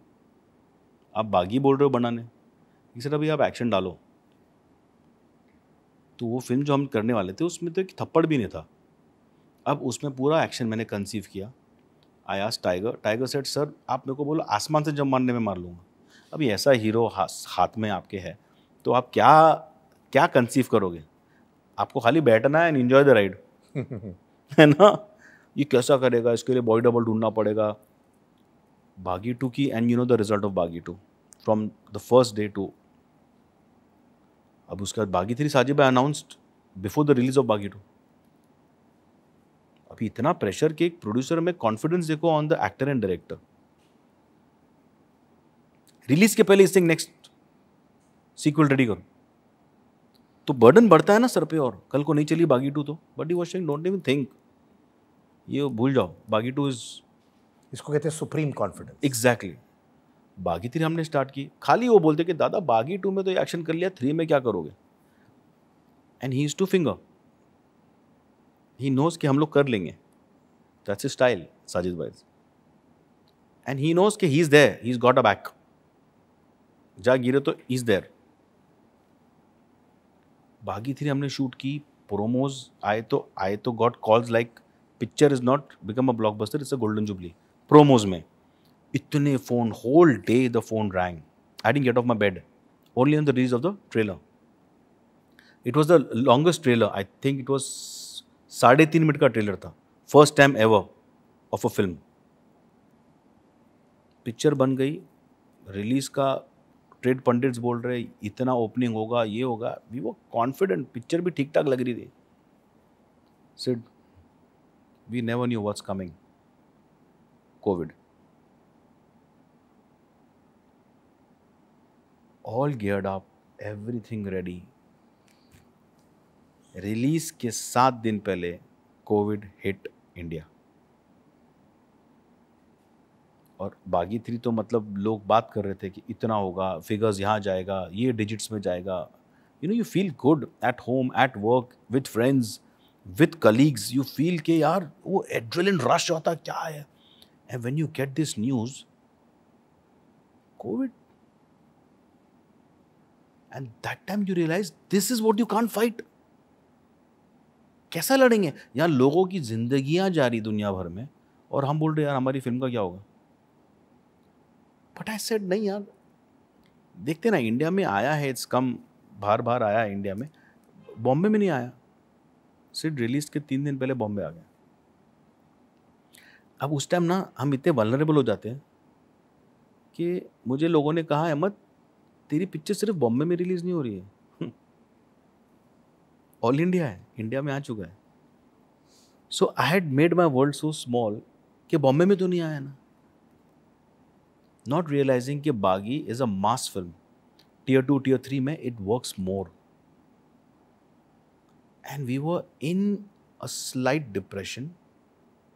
एंड जो हमने सोचा था, आई रिमेंबर 2020, कोविड-19 था, 2020 फुल फ्लेजेड इंडिया में आ गया था bye Feb and March 1st. 6th March was my release. And you won't believe, मैं लोगों को मास्क में देख रहा था. And Covid was known as touch करेंगे, it was worse than ads. इतना डिस्टेंस, थिएटर में ऑडियंस कैसे आएगी? I was like, Tanaji had release in 2020. We were expecting a huge opening. We got 50% opening. And what hit us hard, we got hit here. 6 days after release, theatre started shutting. In fact, 5 days.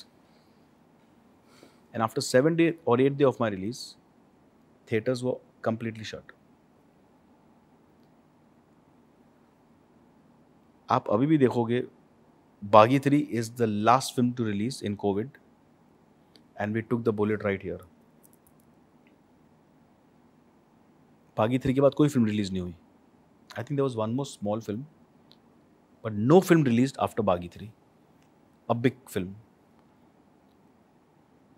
मैं 1.25 साल तक हर theatre में ना बागी के poster देखा हूँ. बोलते हैं ना ये फिल्म थिएटर से उतरेगी नहीं, मेरा पोस्टर थिएटर से 1 साल उतरा नहीं.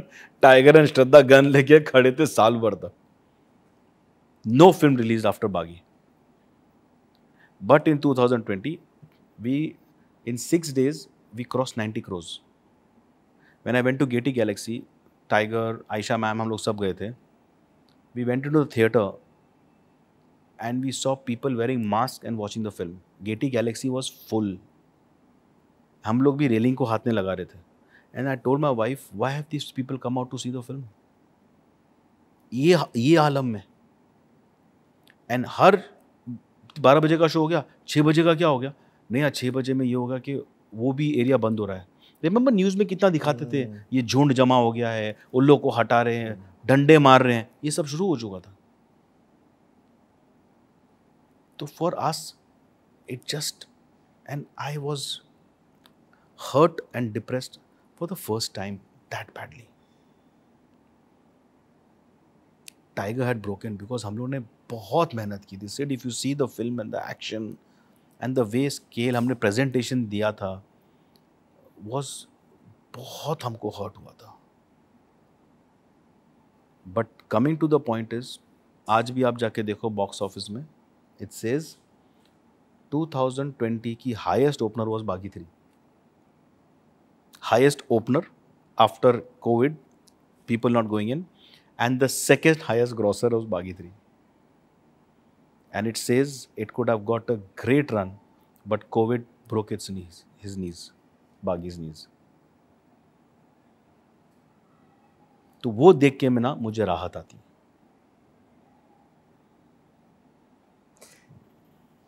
पहली बार ये सारे जो कॉन्वर्जेशन जो हम लोग ने किया है, आपने वर्ड डिप्रेशन यूज किया. You never used it till now. Never. यानी जिस इंसान ने 1986 में अपने करियर की शुरुआत की थी, उन्होंने पहली बार हार्डकोर डिप्रेशन एक्सपीरियंस किया 2020. यस. उसके साथ आपने कैसे डील किया, इंटरनली कैसे डील किया? You know, it's very correct you said. If you realize now, you'll understand. उस time the world was in depression. Of course. समझ गए? Of course. एक किसी की लॉटरी भी लगती थी ना उस वक्त, 1 करोड़ की या 10 करोड़ की, और जो आलम था बाहर, खिड़की खोलो कोई नहीं, बिल्डिंग में कोई नहीं, घर कोई आ नहीं सकता. कभी जिंदगी 100 साल में किसी ने वो जिंदगी देखी नहीं. एवरीबडी वो इन डिप्रेशन. उसके ऊपर आपको लास्ट मोहरा बनाया गया कि इसके बाद कोई फिल्म नहीं, तेरी फिल्म लास्ट गोली यहाँ कहीं, चल घर बैठ. एंड आप घर बैठे हो, क्या कर रहे हो? कोई मिल नहीं रहा है, आप कहीं जा नहीं सकते हो. You understood now? You are living with that weight in your hand. You can't do a thing about it. Can't do anything. बाहर भी whatever it is, your wife, your 2 children, that is it. Made भी नहीं है घर में, watchman नहीं है building में, लिफ्टमैन नहीं है लिफ्ट में. इट लुक्स लाइक ये कोविड आया ना, कौन था लास्ट, इसको बुला, रप इसको दिया, मेडिसिन इज ओवर, अब तू जख्म लेके बैठ जा. तो those days, you know, it was so depressing to see people dying. Whenever you on the news, एक ही चीज़ चल रहा है कि यहाँ पर इतने लोग मारे गए, ये गांव से बेचारे गांव वाले पैदल चल के जा रहे हैं. टाइगर भी टूट गया था बागी 3 की वजह से. एब्सोल्युटली ना. अगर मैंने मेहनत की तो उसने कड़ी मेहनत की थी, क्योंकि टाइगर अपने आप को ही नहीं बख्शता है. वो इंसान ऐसा है कि मतलब -7 में जो उसने काम किया, bear body plus no water no salt, क्योंकि बॉडी रिप दिखना चाहिए, फैट्स नहीं है बॉडी में, वो कैसा खड़ा था, कांपता था, उसको क्रैम्प्स आ जाते थे. बट शॉर्ट बोले, sir we can't compromise because people have loved us so much in बागी 2. सर 3 में वी कांट कॉम्प्रोमाइज. बाद में जो बोले, लेकिन हम हमारी मेहनत पूरी करें. उसको देख के मुझे जोश आता था. तो मैं भी जैकेट नहीं पहनता था, मैं टी शर्ट में रहता था कि मेरा एक्टर नंगा खड़ा है, bear body, at least I can be in a T shirt. मैं टी शर्ट में रहता था सर। वो बोलता था सर जैकेट पहनो, मैं कम से कम बॉडी वार्म अप कर, आप वो भी नहीं कर रहे हो। ऐसे नहीं, तू टाइगर ऐसा खड़ा है, how can I where a jacket. तो कभी बॉडी बहुत हो जाती थी कि ब्रेन नम हो जाता था, तो आके ना मेरे असिस्टेंट या कोई जैकेट या कुछ पहना लेता था। तो उतना होने के बाद I can understand what that boy must have gone through tiger. उन्होंने कन्फाइड किया आपके साथ फोन पे at least? It's he doesn't say, अंदर रखता है, बोलता ही नहीं। बट इतना काम किया मैंने उसके बाद, इतने एड्स किए, इतने गाने किए, इतने फिल्में किए, आई नो ना what he is going through. But one man was there, Sajid भाई। ही सेज दादा 90+ मारे हो कोविड के टाइम, 5-6 दिन में जान लोगे क्या बच्चे की? He is the man and he told me, do you have the capability, capacity and तुम्हारी उतनी औकात है कि तुम उससे लड़ सकोगे? ये उसने लाया है कोविड, उससे कोई नहीं लड़ सकता है। चुप बैठना, ये सोचना कि तू स्क्रैप हो गया और निकल गया, नहीं तो 1.5 साल तक कोई फिल्म नहीं आनी और तेरी पुरानी हो जाती। Only man was Sajid Nadiadwala who give दिलासा टू टाइगर एंड मी। जी हाँ दोस्तों, मेरा खुद का मर्चेंडाइज, अंगार merchandise, jumpers, T shirts, hoodies, mugs, ये सब आपको मिलेंगे इस लिंक पर विच इज angar.store। यहां पर क्लिक करिए। Link of this is also in the description, जो आपको मिलेगा इस वीडियो के नीचे।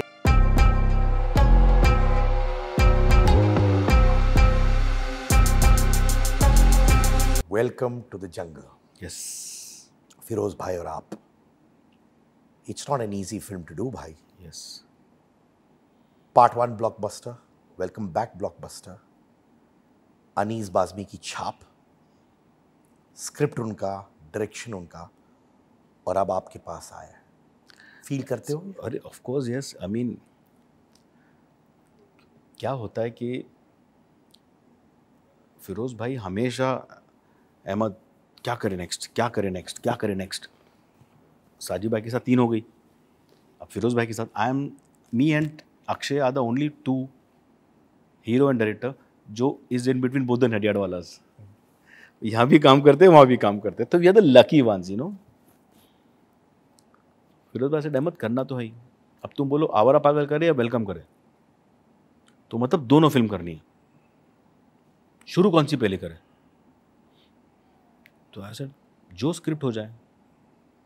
अक्षय के साथ डिस्कशन, अक्षय तो कैन यू इमेजिन, मेरा oldest friend Akshay, my oldest friend, he is a, actually I won't tell him brother, I tell him my friend, बडी, दोस्त, is Elder to me, I look up to him.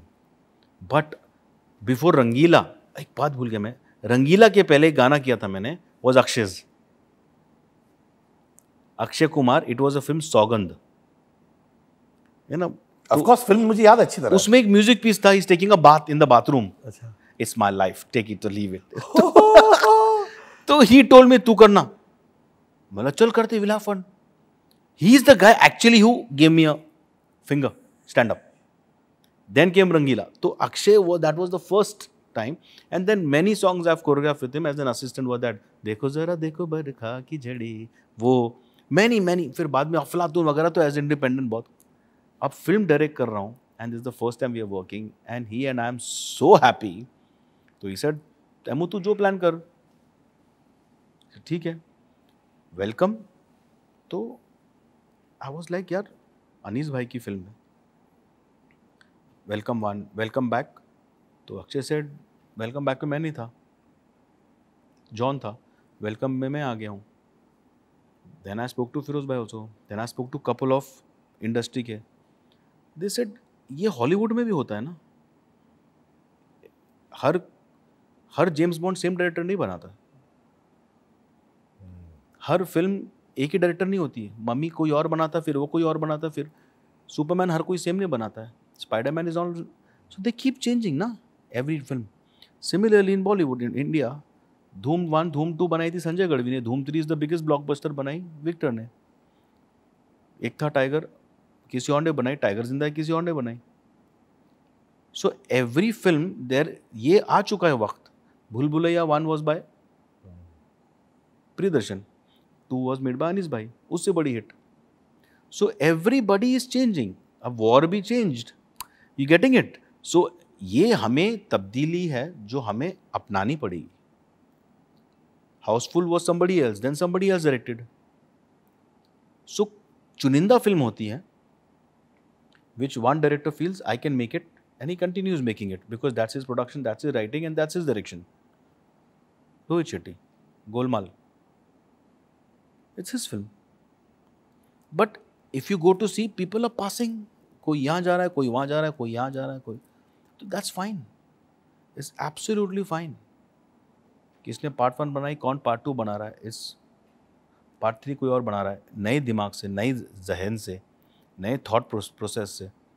So I said या that's a good idea यार, for me also it will be something nice to try out humour, comedy, Akshay, action, and वो cast इतना interesting हो गया, फौज है पूरी यार। तो हाँ, तो और फौज ही है फिल्म में, लोग फौज ही है, तो automatically it just felt right. And Firoz भाई standing with me because he is तो with me since, I mean to say, Hera Fairy till date, and I am with him, we both are together. And Akshay, 3 भाई। oh man, but इसमें थोड़ा कहानी में twist है। देखिए, ये smooth night ride नहीं रही है, यू नो दैट भाई। फिरोज भाई, अनीस भाई के खुद के कॉम्प्लिकेशंस चल रहे थे। ये ऐसा नहीं है कि क्लीन पास ओवर हुआ है। ये सारी बातें जब चल रही थी, वॉज फिरोज भाई फीलिंग द बैगेज जो उनके और अनीस के बीच में हो रहा था? क्या वो अंडर प्रेशर थे while giving you the batten to carry the film forward? Firoz भाई ने बहुत बड़ा गैप ले लिया था। वेलकम बैक वॉज 2015, तो ऑलरेडी 8 years था। तो ऐसा नहीं था कि वेलकम बैक के इमीडिएटली बाद 1 साल में ही क्या करें, इट वॉजंट दैट। तो जो 8 साल फिरोज भाई ने गैप लिए, and he is a very, if you met Firoz भाई ना? जी नहीं। यू टॉक टू हिम ना, he's got a big facade and he just keeps laughing. अरे फिरोज भाई टेंशन में नहीं है क्या? बहुत टेंशन में है, क्या बात कर रहा है? And he'll make you also laugh. कुछ खाए, आइसक्रीम मंगाए, मैं एक फालूदा मंगाऊं, वो खाते हैं। दिस इज फिरोज नडियाड वाला। माने चाहे जितना भी चल रहा है, कुछ नहीं पता, फ्रंट ये है। And I am walking into the office, Anees भाई is walking out of the office. अरे अहमद, अरे अहमद आया, अनीस भाई, अरे अहमद अभी अनीस आया था, इतना मस्ती की हम लोग ने, और झगड़ा चल रहा है पीछे। तो according to him he says that's not your lookout ना। बेगानी शादी में अब्दुल्ला दी माँ, तुमको क्या, वो मेरा है ना। M I showing you, then why asking me? You do what I am saying ना, खत्म, इजी। अनीस भाई रिलैक्स्ड।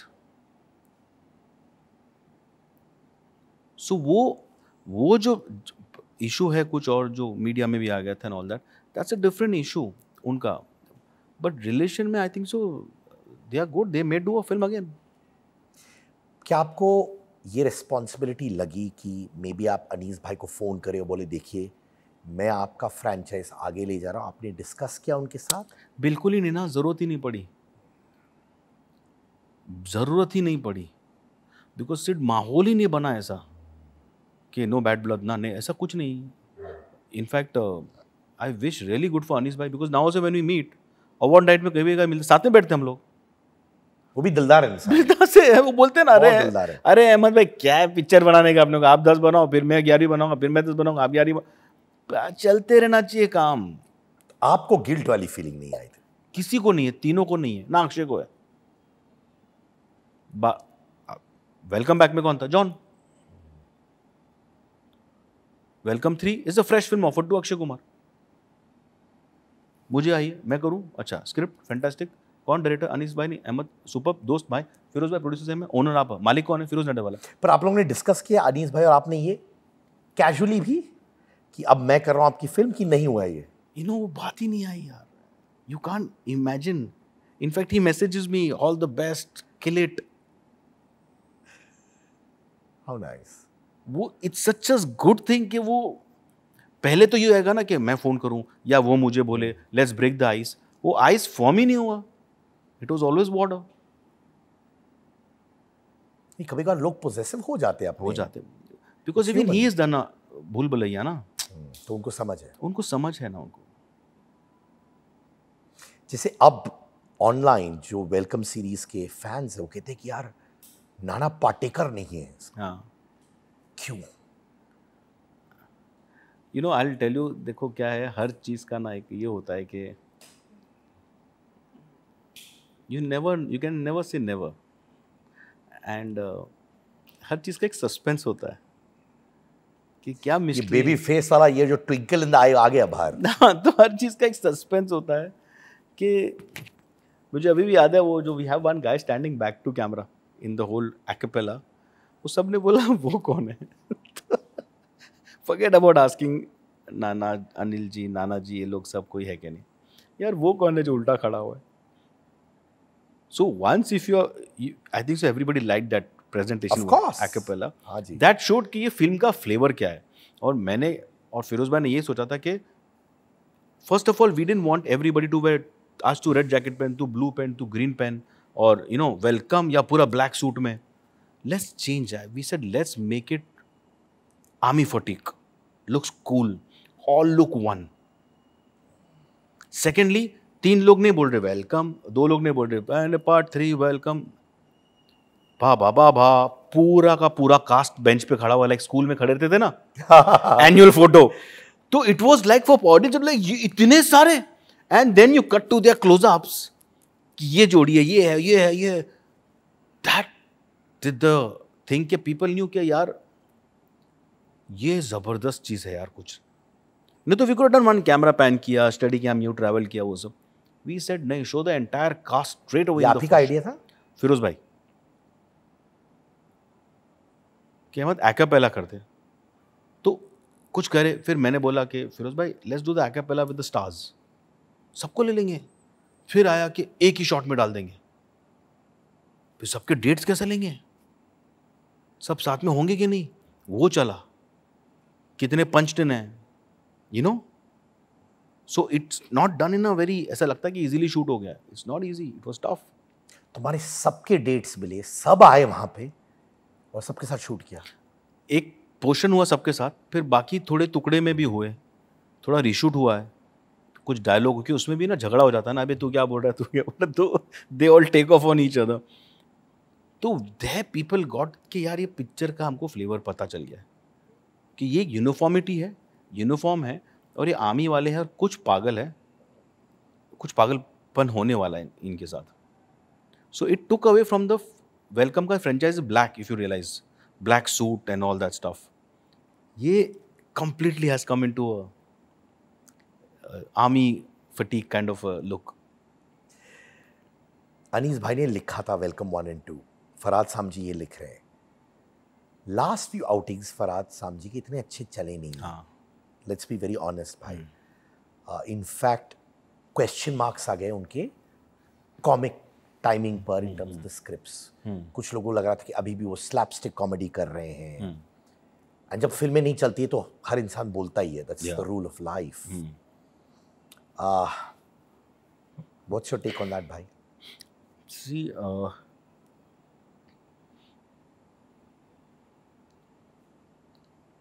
लाइक आई से ना, हर एक का down up in every field होता है, कोई फॉर्म में होता है, कभी कभी फॉर्म में नहीं होता है।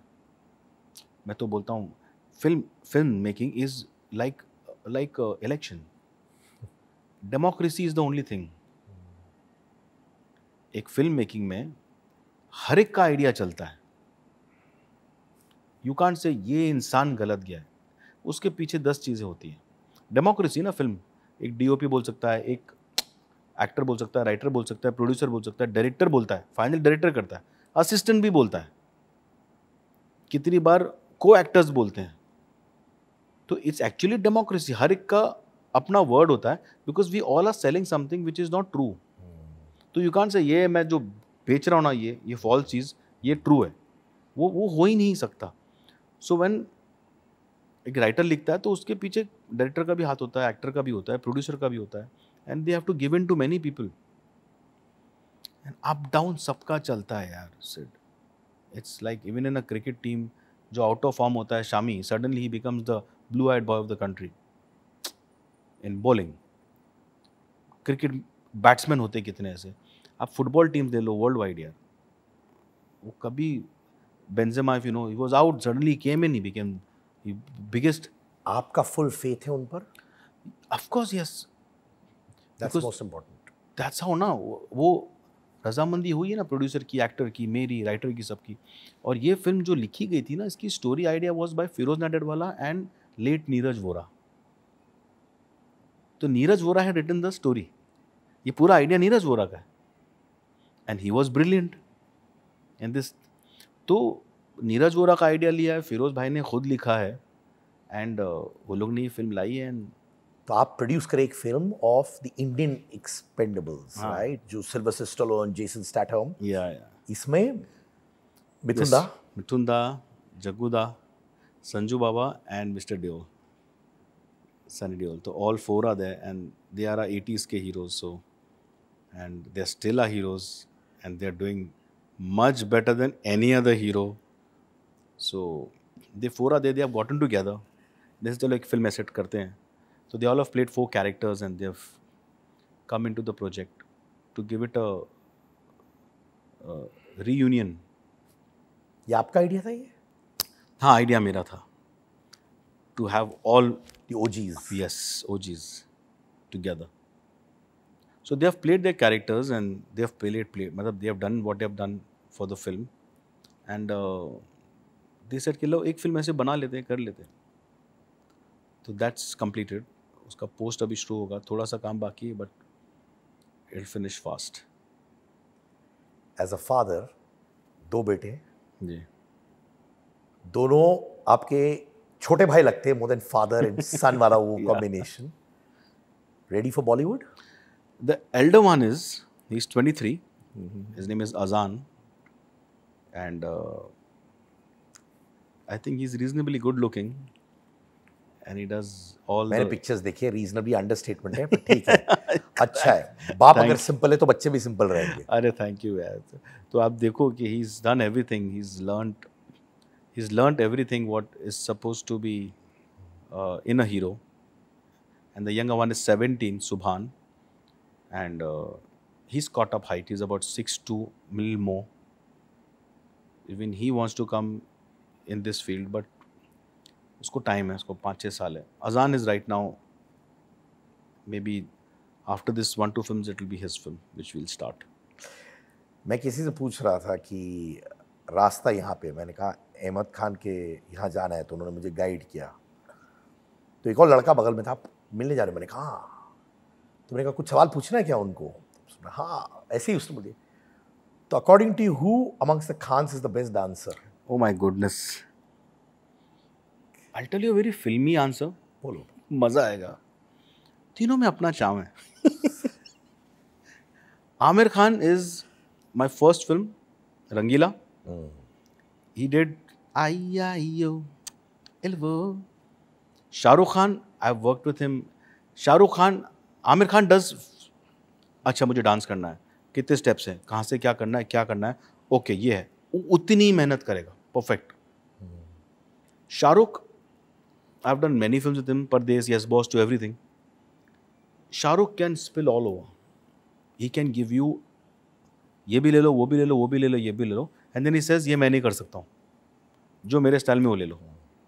सलमान, तो आई हैव डन जुम्मे की रात with him, which I think so it's Salman's, I don't know if I'm mistaken, on the only song which has won the Filmfare Best Choreography. So all the 3 are great dancers because people have accepted them.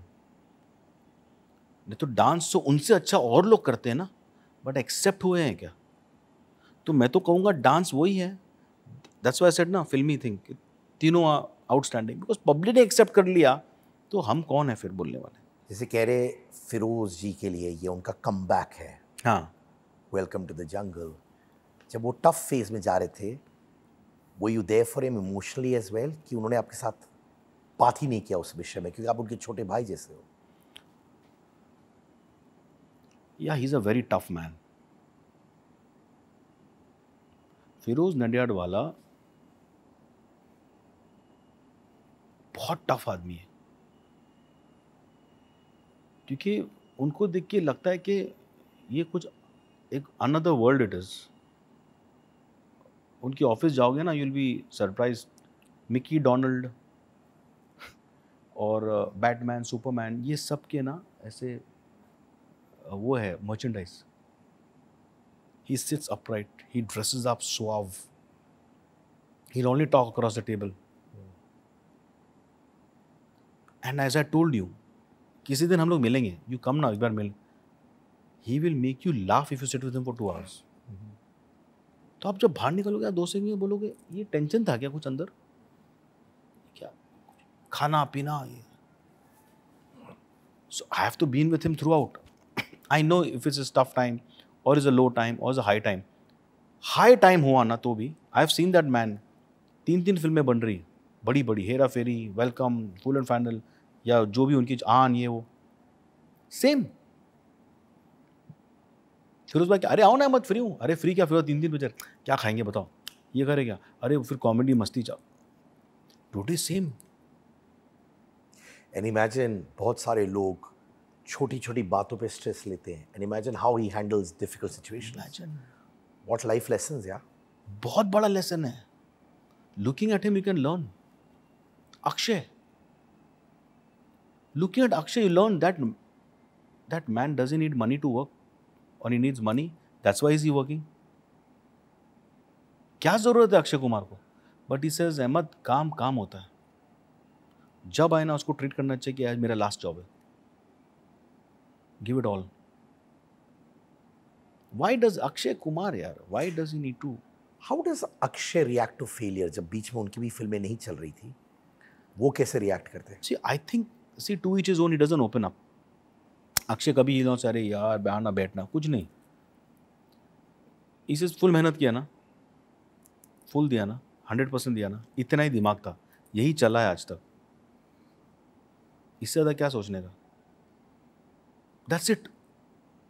बाकी what तब्दीलियाँ उन्हें अपने अंदर लानी है, what changes he wants to do, that's his behind the doors, in his bedroom, और I don't know very things what he does. But इतना है, ये नहीं बोल सकते अरे अक्षय, मेहनत पूरी करता है आदमी यार. 7 बजे, Raju, Akshay tomorrow 7 o'clock role, 7 बजे रोल ना, 6:30 फ़ोन आता है, मैं सेट पे हूँ, sir Akshay sir car is reached, sir Akshay sir is in the van, sir Akshay sir is getting ready, sir Akshay sir is saying should you walk out, it's 5 minutes to 7.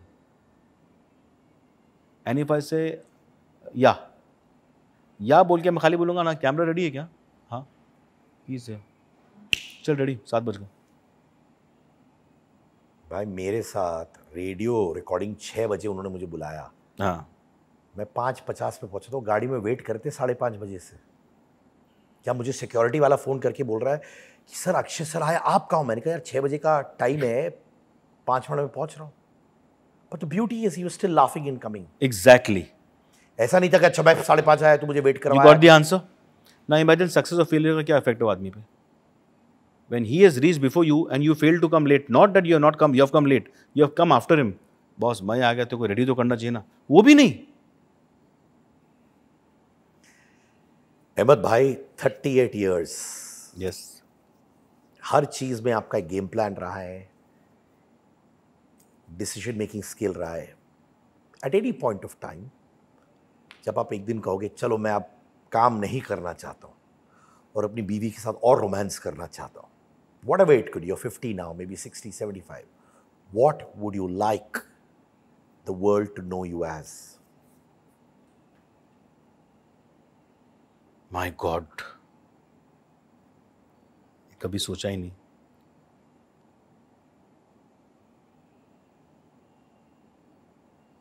शख्स, ये कभी नहीं सोचा। दे शुड नो, क्या what should they know me as पता नहीं, but they should not know me as a bad person. वही क्यों कह सकते, because it's like a question like what is your favourite song. Every 3 months कोई नया गाना आ जाएगा and that could become a favourite, you know. Some songs, अरे यार we are tripping on this song for 3 years, then you are board.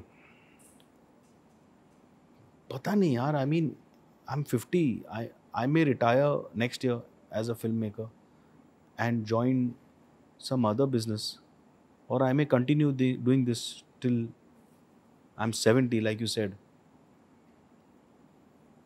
but अभी भी मेरे पास बहुत टाइम है। तो right now I'm in the process, I'm still happening, मैं बन रहा हूँ वो जो बनना है, फॉर्म हो चुका हूँ। मे बी नेक्स्ट 10-15 years मैं आपको ही इंटरव्यू दूंगा आपके इसमें आके कि मैं ये सोचता हूँ कि people should know me as this. I'm a process, I'm in the process. मैं सिर्फ एक चीज़ कहता हूँ कि, और मुझे यकीन है कि जैसे हर स्टेप पे कोई ना कोई आपको आके उंगली दे रहा था, आई हैव अ फीलिंग कि आप भी कमिंग टाइम पे, इफ़ नॉट ऑलरेडी, बहुत लोगों को उंगली देने वाले हो। And I know one things for sure, no one will know you as a bad person मेरे भाई। अरे थैंक यू सो मच यार, दैट्स इट, दैट्स इट यार। 38 years, here's to 50, here's to 75। पर एक चीज़ है, तब भी बेबी फेस ही रहने वाला है। वो नहीं जाएगा। Ahmad Khan, 38 years। Thank you भाई। Pleasure, pleasure, always is mine.